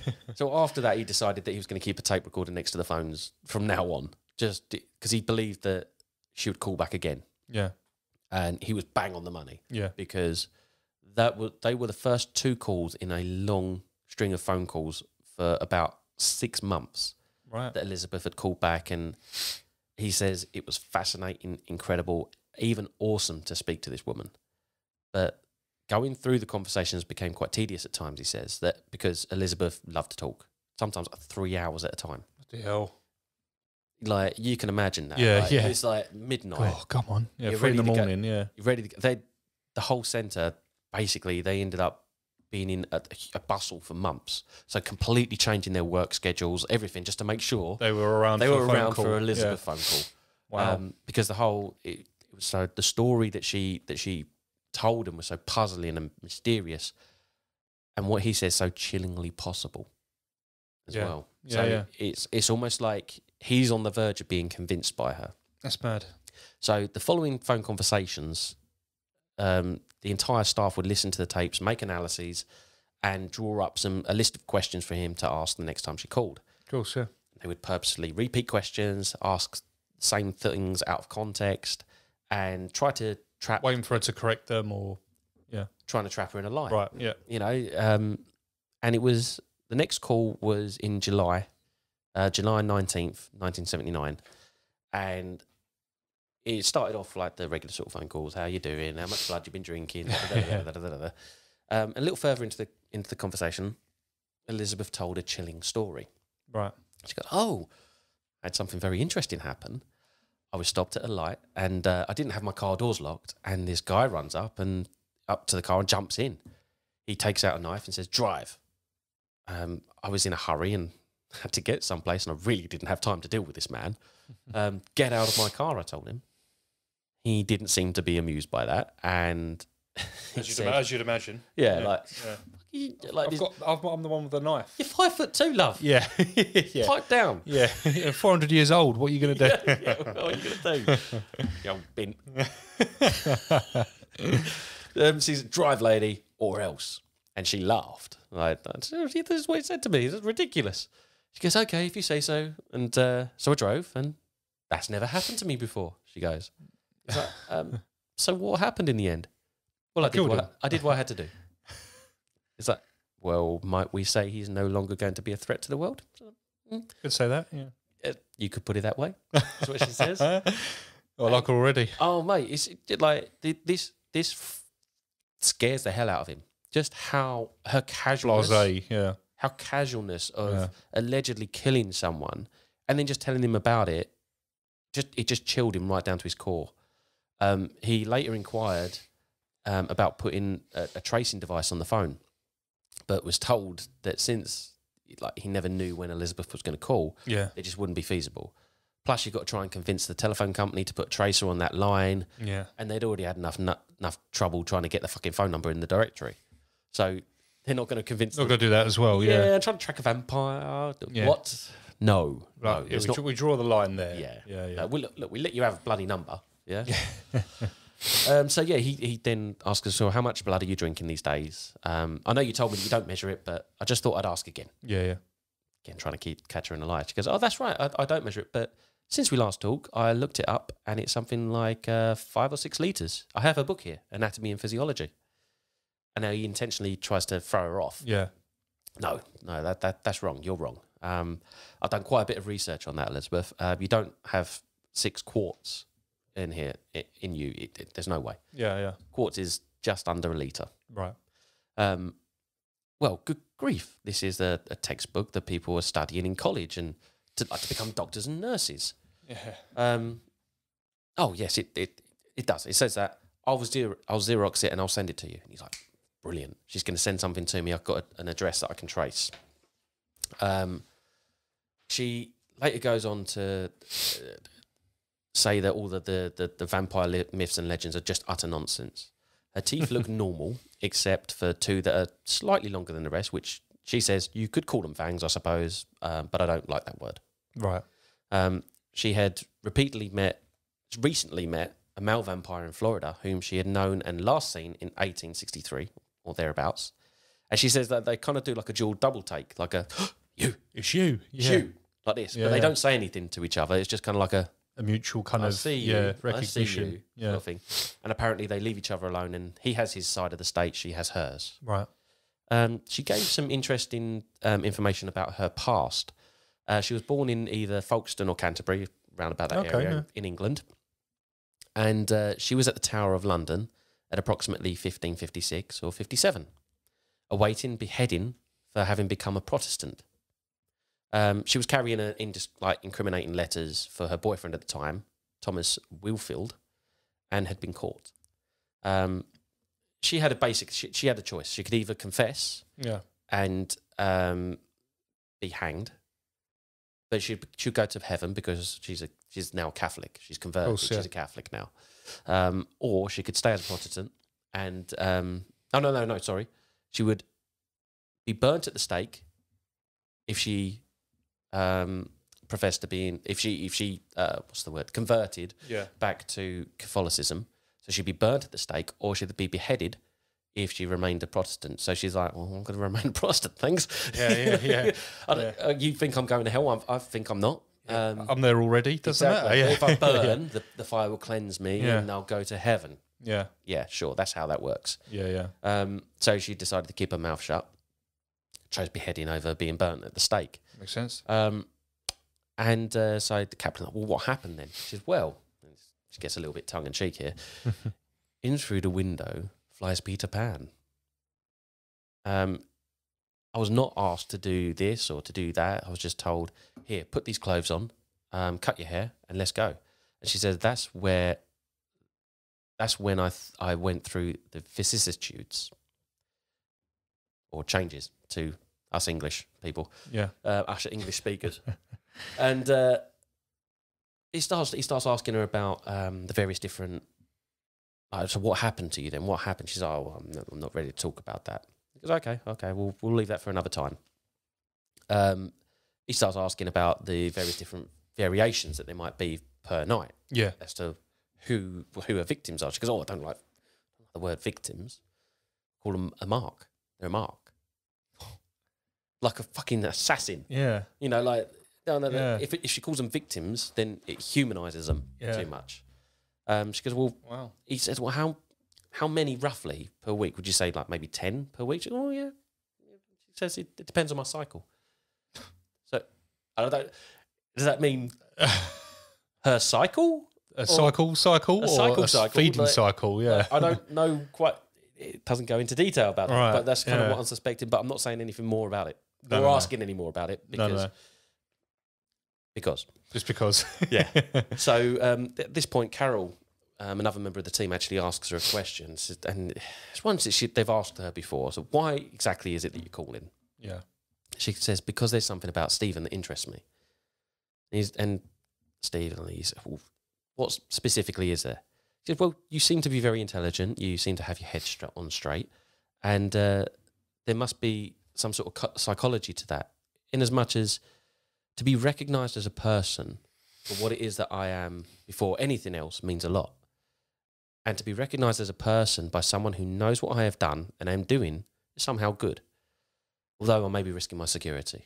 And that too, yeah. So it's that, regardless of what she's said and done, he's still talking to her like a person and not a monster. Yeah, exactly, yeah. It's very... Which is fair, yeah. It's very Mary Shelley, that. Yeah. You know what I mean? It's very... like seen beyond monster of Frankenstein sort of thing. So he asks her, like, is it possible, for a sample of your blood? Like, could you mail it to us? Drop it on a bit of glass slide and send it over, wrap it up. He goes, well, sounds very peculiar. I'll think about it. And he tries to appeal to her better nature and says, like, your long life could actually, it might be a secret to that in your blood, and you could probably help people. Yeah. She says, well, the one thing that has occurred to me over the years is that I have been exposed to all sorts of viruses, bacteria, diseases, everything from typhoid to polio. I must have very powerful antibodies in my blood. And he goes, well, do you mind being a vampire? She says, well, as that is academic, it's difficult to say. Vampires are usually seen as evil, and wouldn't you like to change that? Again, trying to appeal to a better nature. She said, well, I don't really know what would be changed, and I'd hate to think that this could develop into a 3-ring circus. Yeah, exactly, yeah. Because I don't mean putting you on exhibit. I mean that you could actually help people. Instead of taking their lives, you could give them, save people. Like if there's something in your blood that could cure a disease or something like this. Yeah. Wouldn't that be a great gift to mankind? Yeah. And she makes a very good point here. People in general are stupid. What's the point in saving them? That should be a bumper sticker, or like, I can't help it. She has a point. She has a point. She really does.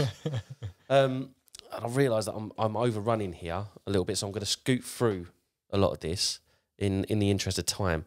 But okay. One thing that she does come up with, she comes up again with some more history about herself. So Roxanne jumps on the questions as well and asks Elizabeth if she remembers anything about the Civil War. And Elizabeth says yes, in In fact, she was in the middle of Sherman's March. To those that have studied the American Civil War will know what that is. I not so much. I didn't get a chance to look into that. She'd been trying to stay out of the direct line of battle, but was going in the wrong direction, headed for the sea. She was between Atlanta and Charleston. Then Roxanne asked her when she first came to the country, and she answered just before the Revolutionary War in 1775, on a boat whose name that she thought was the Farragut. It was very crowded. Those things, I don't know where in the world people got the idea that they were seaworthy. Now, that's interesting because that's a researchable fact. That's something tangible that you can actually look at. But it's a researchable fact. Yeah. So it's certainly something that you could research and then incorporate into your story. Yeah, true. Well. Yeah, true. The phone call carries on, and it says she's got to go. She's got to put her out clothes on because she's ready to go out. Right. And he's like, well, "What is that? Is that a cape and a hat?" Is yeah, it? yeah. And she laughs and no, just a regular pair of pants, some sneakers, jumper. I'm just going to go out. Right. Nothing too crazy. Yeah. And he asks us, well, how do you go about it? Where will you be going? She says, well, I'll go south because I went north last night. Do you do the opposite every night? No, just something different. She says, I'll drive for a ways and then stop. Then I'll walk for a ways. How long I travel, it just depends. I'd go until my sixth sense or whatever tells me, okay, stop here. And then I'll go on in a different direction. And I'll go in that direction, wherever my mind takes me. So she has like a body compass sort of thing that like kind an of ESP. drives her to, like extrasensory perception or something like that just guides drives her to where she needs, the source of... To wherever she needs to be to get that victim or that mark. Well, that mark, She finds her They're mark. not victims, yeah. No. She says that she prefers tourists. For one thing, most people are not very bright. She carries on. Half of them don't even bother with traveller's checks. The other half never inform anyone where they're going or how long they're going to be. Yeah. And they wouldn't be missed for months. She actually confesses to consuming a mark, putting him back in his car and pushing the car into a body of water. And she says, I know for a fact that still hasn't been found for 2 months. So people go missing and no one even realises it. Oh, wow. Okay, now this next bit, they start talking about what it actually is like to become a vampire. Yeah. So what is actually needed. Right. She says usually by the age of 24, that's the point. Anything over 24, 25, 26, no go. Like you're too old to be a vampire or Too something. old, yeah, Right. absolutely. She said by 24, the body is dying at such a fast rate that it would never survive. Well, that makes me Christ, feel well, that better. explains a lot. Yeah, it does. It really does, doesn't it? Yeah. Yeah, about mid-20s, it's all downhill from there. Yeah. According to the 400-year-old. According, exactly. Yeah. And she said that she's never turned. She would never have turned anyone over the age of 25, and she's never actually done it herself. Right. Ask why she's never. You're right there. Yeah, I lost my pen. Got to be excited. Yeah, that's good. So, asked why she's never actually turned anyone into a vampire. She says it's responsibility. I don't want the responsibility of a new vampire running around doing their thing. I've done well enough by myself, quite frankly. She gives some details about having a daylight secretary as well that takes care of all of her comings and goings, all her business interests and everything. So you would ask, okay, well, how do you get your money? And apparently she gets her money from real estate. So she's got a couple of different properties that she's got a regular stream of income, a bloodstream of income. And it turns out that this secretary of hers is the intended for the other vampire that's in Florida, the one that she caught eyes with. Yep, gotcha. Yep. And intended, basically what that means is when her training's over, she will go through the changes. Yeah. She's around about 20 at the moment, so she's got a couple more years of her training, of her understanding and the such as a human. Yeah. And then she'll be changed afterward. Right. He even asked, does she secured like your marks? She's like, does she help you? She said, of course not. You do ask them stupid questions. Like, it's like really quite patronising to him. And she later on says that, you know, she goes through this really interesting way of describing how she's feeling when she first wakes up, when she needs the blood. It's quite convoluted. I won't go through it because I don't think I really quite understand what she's saying, and I don't think he does either. Right, okay. But yeah, it's an interesting one, and maybe I'll put it on the socials or something like that, and people can share the excerpt or something for people to. Yeah, I'll take a screenshot of the page or something like that, and you guys can have a look at it. So he asked her, "Well, where did you get your training from?" She says, "Well, my lord, the one that changed me." And so, well, you know, do you still see him? Do you keep in touch? You know, you know, do you ring him up on the phone? Pals, you know, yo, what's up? On Facebook, what's up, sucker? And all that, you know. She said, I haven't heard from him let's see, didn't see him in the 70s or the 60s or the 50s, probably 1920, mid-20s, something like that. It's like, wow, okay, well, who is he? She said, well, I forget what I called him before, but I know him as Michael now. He's been Michael since 1860 or so. Okay, right, Fair okay. enough. Well, she says that he's kind of like, he's taken the parent role sort of thing. And he kept her in check. Yeah. And it turns out that actually what happened was she kind of outgrew him and they got tired of each other. He went one way, she went another. And it's been that way for nearly 100 years. Over 100 years they've been away from each other. Or by this point at the very least. Yeah. The interview continues and he starts asking about the actual change. And it seems like she's ready to answer the questions. Right. She says, what process is done? Did they give you like a chemical or anything like that? And she says, well, no. It was very much practically a cult back then, she says. She had to wear a white gown and she was locked in a room for 3 days. And when the room was unlocked, she was told to go and find Michael. And she says it took her about 3 hours, but when she found him, there were 17 candles lit, presumably because she was 17 as well. And he took her wrist and said, you have to calm down now. Yeah. And it turns out it's a transfusion process of blood. So Michael cut his arm and offered his arm to her after he had drunk her blood. So he bit her on the neck. She said, drank her blood, and then he offered his as Absolutely. And he asked her, well, how exactly is it that he did give you the blood? She says, oh, well, I don't know. I kept going in and out of consciousness at that point. I'd lost a lot of blood. Yeah. Okay. Okay. Well, that makes sense. Yeah. That's fair enough. And she says, as an added note here, she said, making a vampire is making a baby. It's like making a baby. Sometimes it works, sometimes it doesn't. The science is still out on that, she jokes. At this point, Stephen goes, science! For the research. For science! Let's get in there. And lead the charge. Now he starts asking her about where, do you know about any other vampires that are in the country? Like vampires like you. Yeah. And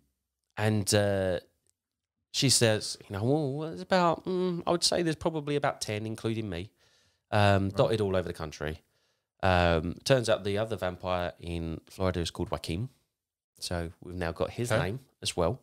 What about in Canada? Well, I don't know. What about Wisconsin? Because he knows he's received some reports from Wisconsin. She said, well, maybe there might be one in Wyoming, but I don't know any in Wisconsin. She said, well, they could be jumping borders. Well, what about Canada again, Nova Scotia, Toronto? She said, well, I don't know, but I was in Nova Scotia once on a vacation. And he goes, oh, okay, what year? She said, well, let me see. It turned out it was 1977 that she was up there. And this amazed him because they had received vampire reports from Nova Scotia during the winter of 1977. And she had been there reportedly. Wow. Again, that's something that's possibly as well researchable, though, isn't it? Possibly. That's a possibility. Yeah. It depends on whether or not those reports that they had received at the centre were shared from another authority. Yeah. Or if they went to somewhere else to share it. Obviously, absolutely. Social media wouldn't have been around. So, well, toward this point in the age of the centre, the police had actually contacted them to become specialist consultants on cases. Right. Okay. So that is a possibility. Right, yeah. I'll show you this. This was one of the things that she had actually sent over as part of a package, and it's a handwritten note, all in cursive. Yeah. Very hard to read. Yeah, it's very hard to read. The scan isn't great. Yeah. But it's all in cursive, and she signed it Elizabeth and such. So along with that, she also sent over a load of photographs of people that she'd known in the past 100 years, samples of her handwriting, both cursive and calligraphy, a poem she had written, and a photocopy of the page of the medical journal that detailed the facts about blood, because she said that she was going to send it over. Yeah. There was also blueprints for her sleeper, the most recent one that she had made. Wow. Notes on how much blood that she had been drinking, and a personal letter to Kaplan, which you just saw. Yeah, just saw, Did he transcribe it at all, or sort of explain what the letter said? Or there's a little bit here that it does say, part of the letter follows, I never do anything on the spur of the moment. I have not lived this long by being careless or impulsive. I must feel secure. And I give you my word that as long as I do not believe you have sacrificed my own security in any way, I will never so much as raise my voice to you. Wow. This promise I make that you may be as comfortable as possible. So as long as he's been accommodating, she will be. She's not going to raise her voice. She's not going to kill him. Yeah. Exactly. Yeah. Exactly. Okay. That's cool. Let's get through a little bit more of this. It's really interesting story. The fact this woman actually, has existed at some point, and she's, seems quite articulate and, and educated. And it's examples like this that make you think, okay. Oh, don't get me wrong, mate. There might be something here, I am leaving out a fair old very believable. If it's nonsense, then it's a very good, elaborate, sort of story.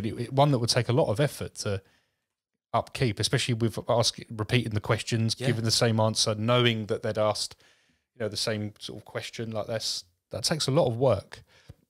Oh, absolutely. I mean, she starts talking about like things about like the physiology and everything else like this, but you got to remember as well, these calls are taking place over a 6-month period. Yeah, and it's the level of detail that she's provided in this, and I've omitted a lot of it in the interest of time. Yeah. Because we can't take up too much time here. And such. But he does ask her, like, to be honest, I need to categorize you in some way at this point now. We have you can choose one of 4 different options. Right. You can categorize yourself as a real vampire, or a vampire-like person, a hoax, or an unknown. And he's, be honest with me, how would you categorize yourself? Which one would you pick? Yeah. He said, honestly, I would have to say unknown. He says a good way for us to get you from an unknown to a real vampire would be to have a sample of your blood. It doesn't have to be beneath your dignity to do this. We have a hematologist on staff that can analyse it for us. Is it possible? And she goes, no. I'm not willing to do that anymore. I've previously said that, because she had previously said that it was beneath her to do it, and she's decided no. Yeah. Because she says, I always want an out. So he later asks her to send a picture of her teeth. And she says, no, because I want an out. Yeah. I want a way of getting out of this and such. And it's like she is getting... One thing that she's getting from this is that she can... she's able to talk to someone and keep herself removed from it. Yeah. Keep a certain distance without getting too close. And well, this is just it. Presumably blood would also give an identity as well. So, and once you've got that on file, certainly in the late 70s going into the 80s, you've got a sample of it, you can DNA profile it as well. So if that DNA profile comes up anywhere, we know where to go with it. The ultimate call, the last call that he ever received from her, it starts off with just ringing through to the answer phone. And Elizabeth calls and says, Stephen, this is Elizabeth. I'm calling tonight. I saw you on your show and not just heard your sincerity, but I saw your insincerity. And know that I know you to be an intellectual, honourable person and good in your way. I'm sorry and dishonoured. I'm a fraud. I deceived you. Steve, I thank you for your honour and wish you Godspeed and the safety in your work. You've done me a great deal of, and then he runs to the phone. He's like, no. Picks it up. This is Stephen Kaplan. Elizabeth, how have you deceived me? Like, what? Yeah. What do you mean? She says, well, I've used you rather selfishly. He goes, in what way? She said, I've wanted to know certain things and things that were necessary to me, and I've used you to find them out. And he's like, well, what do you mean, love? What is it that you've found out, and how is it that you've deceived me? There's a long pause. I told you I can't tell anyone a lie right to them. I just can't do it. It's like he's confused by this. He said, well, just tell me the truth. Speak, woman. Tell me the truth then. She said, I was going to tell you that I was not a vampire. Really? And what are you? Well, I am. And what are you? A vampire. Can you remember if you're a vampire or not? Elizabeth, come on. Will you tell me the truth, please? She said, I have. Flat, unemotional voice, unlike previous times where she had a bit of personality. Yeah. You have what? Told you the truth. And even at this point, when I'm reading it, I'm like, I don't understand. I don't get what she's... What are you saying? What are you saying, girl? Is the truth that you're lying or the truth that you're a vampire? Yes, and which truth is that? That you're an actress or someone who believes you're a vampire? And she goes, whatever suits you. Oh, for fuck's sake. I know, right? Oh, here we go. Joking. Haven't we all been there? Fuck's sake. And he's like, no. You called that's me. That's not what you are saying. Right? Yeah. I want you to tell me the truth, please. And she goes, I know what I am. That is enough for me. Yes. But you see, you've told me a lot of things after all of these hours that we've had these phone calls, and I'm waiting for the true story. Yeah. Do you think you might tell me? And she's, why is it necessary? Why? Because you've taken a lot of my time. Yeah. I want to know whether it's been wasted or not. The centre's been in like an uproar for months because of your phone calls. Like, you know, at least owe me that. Exactly. And then she says, I haven't lied to you at any time until tonight. Like, right, okay, what have you lied about tonight? Well, when I got your recording, I assumed you had probably gone to bed. She says, it's not a hoax. But you would be more comfortable with it if it were a hoax. It was, yeah. So she's saying that she's not a hoax, but categorise it as a hoax, please. Right. Because I think now... She's getting too much heat because she's seen him on telly. He's getting too much attention. Yeah. And is he going to share her story? And so will it bring it all to... At this point, she's begging him to call her a hoax. Right. Okay. Begging him to call her a hoax. Okay, well, that's different, I guess. Absolutely. And then they part ways amicably. Yeah. They each say, you know, he's like, oh, well, this is all this time wasted then. You must be a hoax. And he goes, yes, I know that. Well, that's all right. We're going to let you go and bow out now anyway. Yeah, yeah. Were you auditioning for a part for all these calls that you made to us? And she says, you really do think I'm a hoax? Well, good night. Then she hangs up. Like, wow. What a way to end it. Yeah, yeah. Now, he adds something to the end of this story. On October 27th, 1981, the Boston Globe quoted 24-year-old James P. Reaver II on trial for murder as saying, I've been a vampire for 4 years. Later on in that article, his mother quoted, he told me he had met vampires in Florida and that he knew some were 200 years old. What do you think? Wow. What a story. What a story indeed. Yeah, that was a good old little find there, man. Yeah. It was good. I don't know. It could go one of two ways, couldn't it? Really. I mean, sound very intelligent, very articulate, very sure of herself and her story.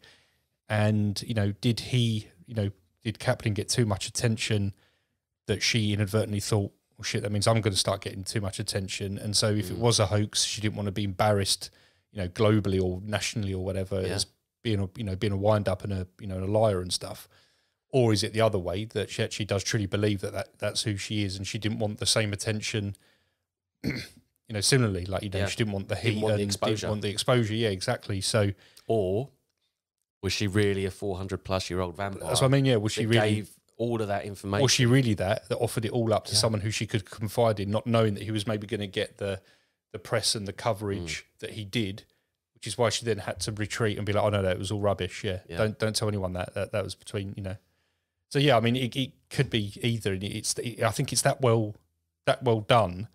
Yeah. I think it's hard to, and he's talked to a lot of kooks, and he's got other examples of ones that are less.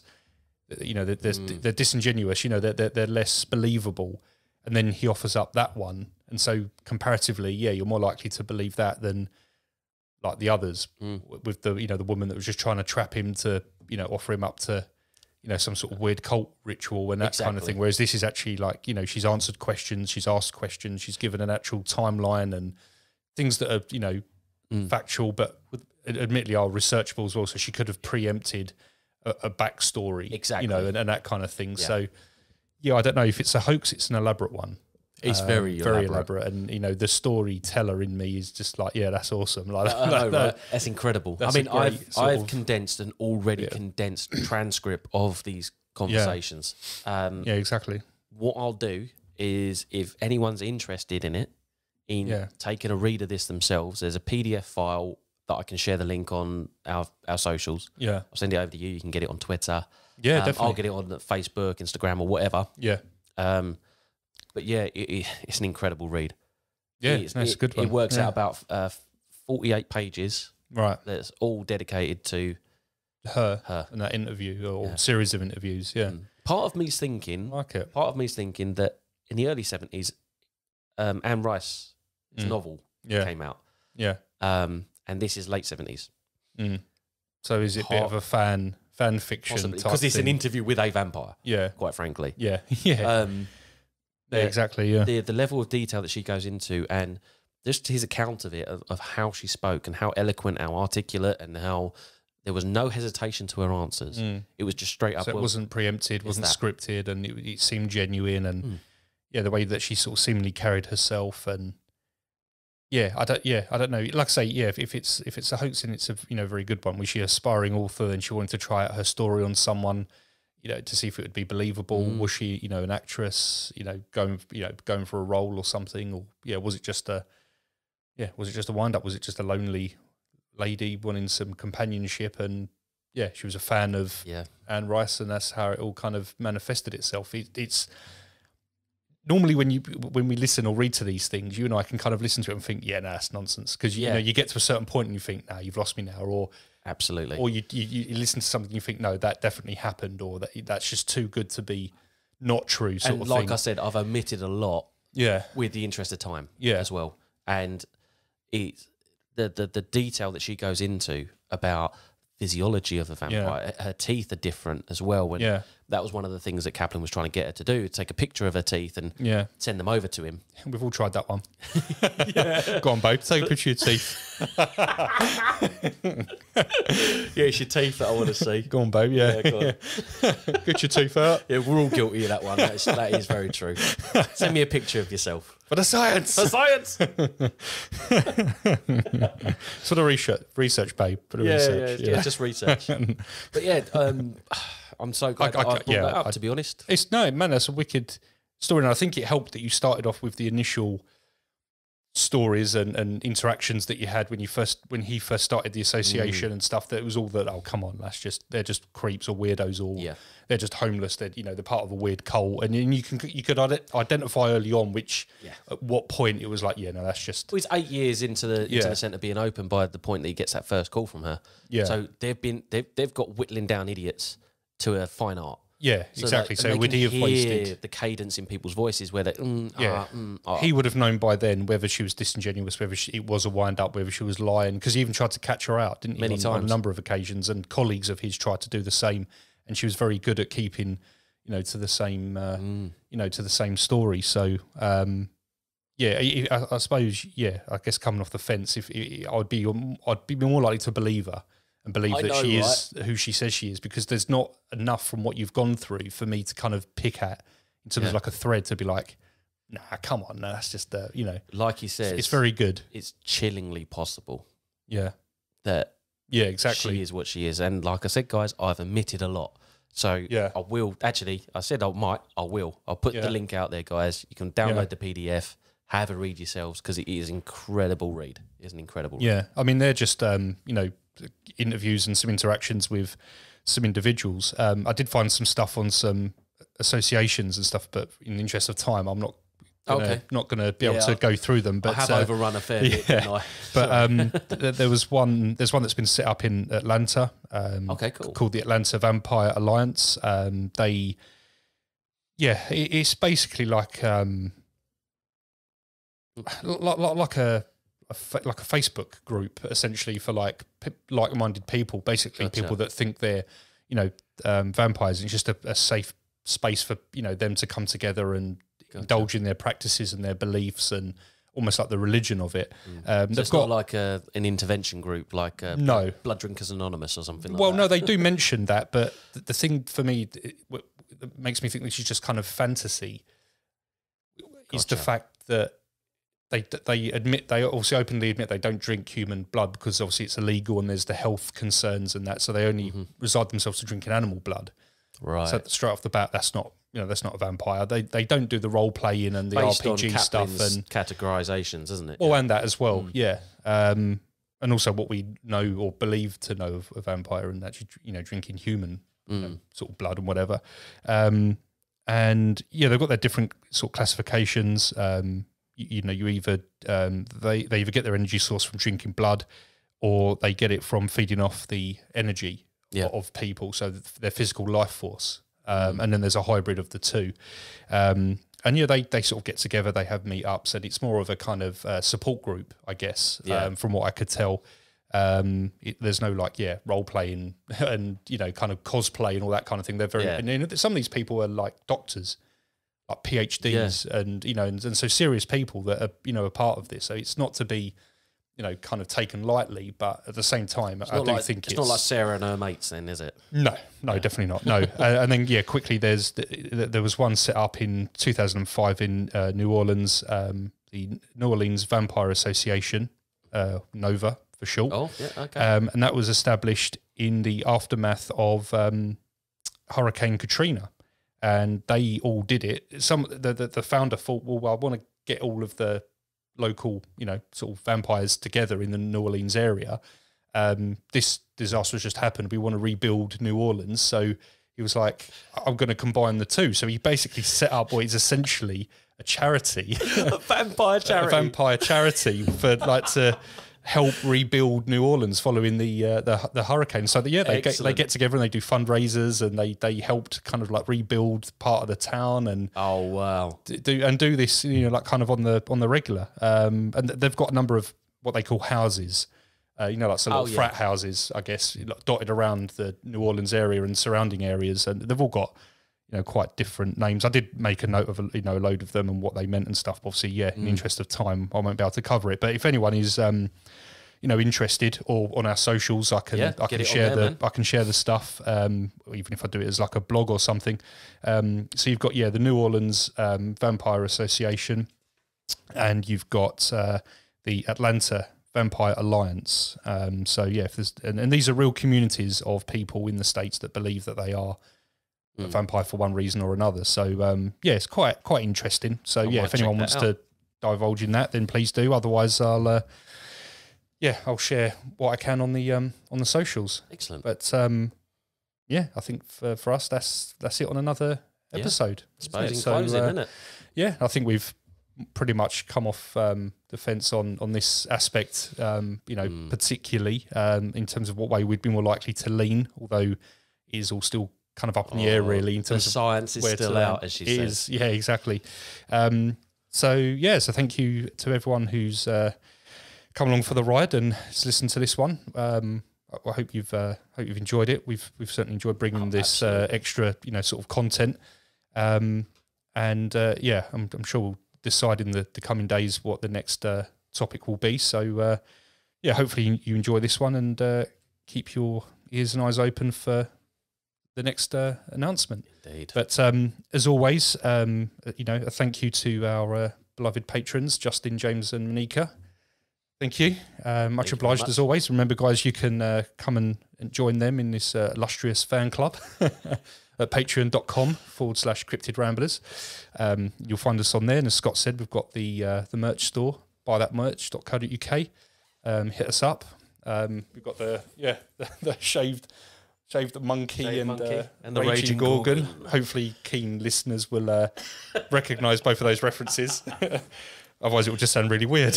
Oh. So check out the website for those if you're interested. We've got other merch as well, sort of various different designs and t-shirts that we launched a few weeks ago.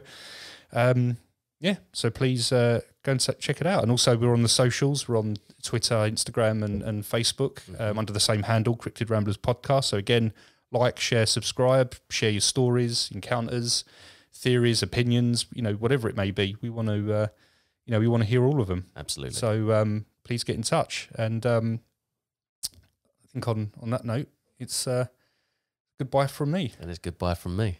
And remember, this episode was brought to you by the number 2 and the letter V. Yeah,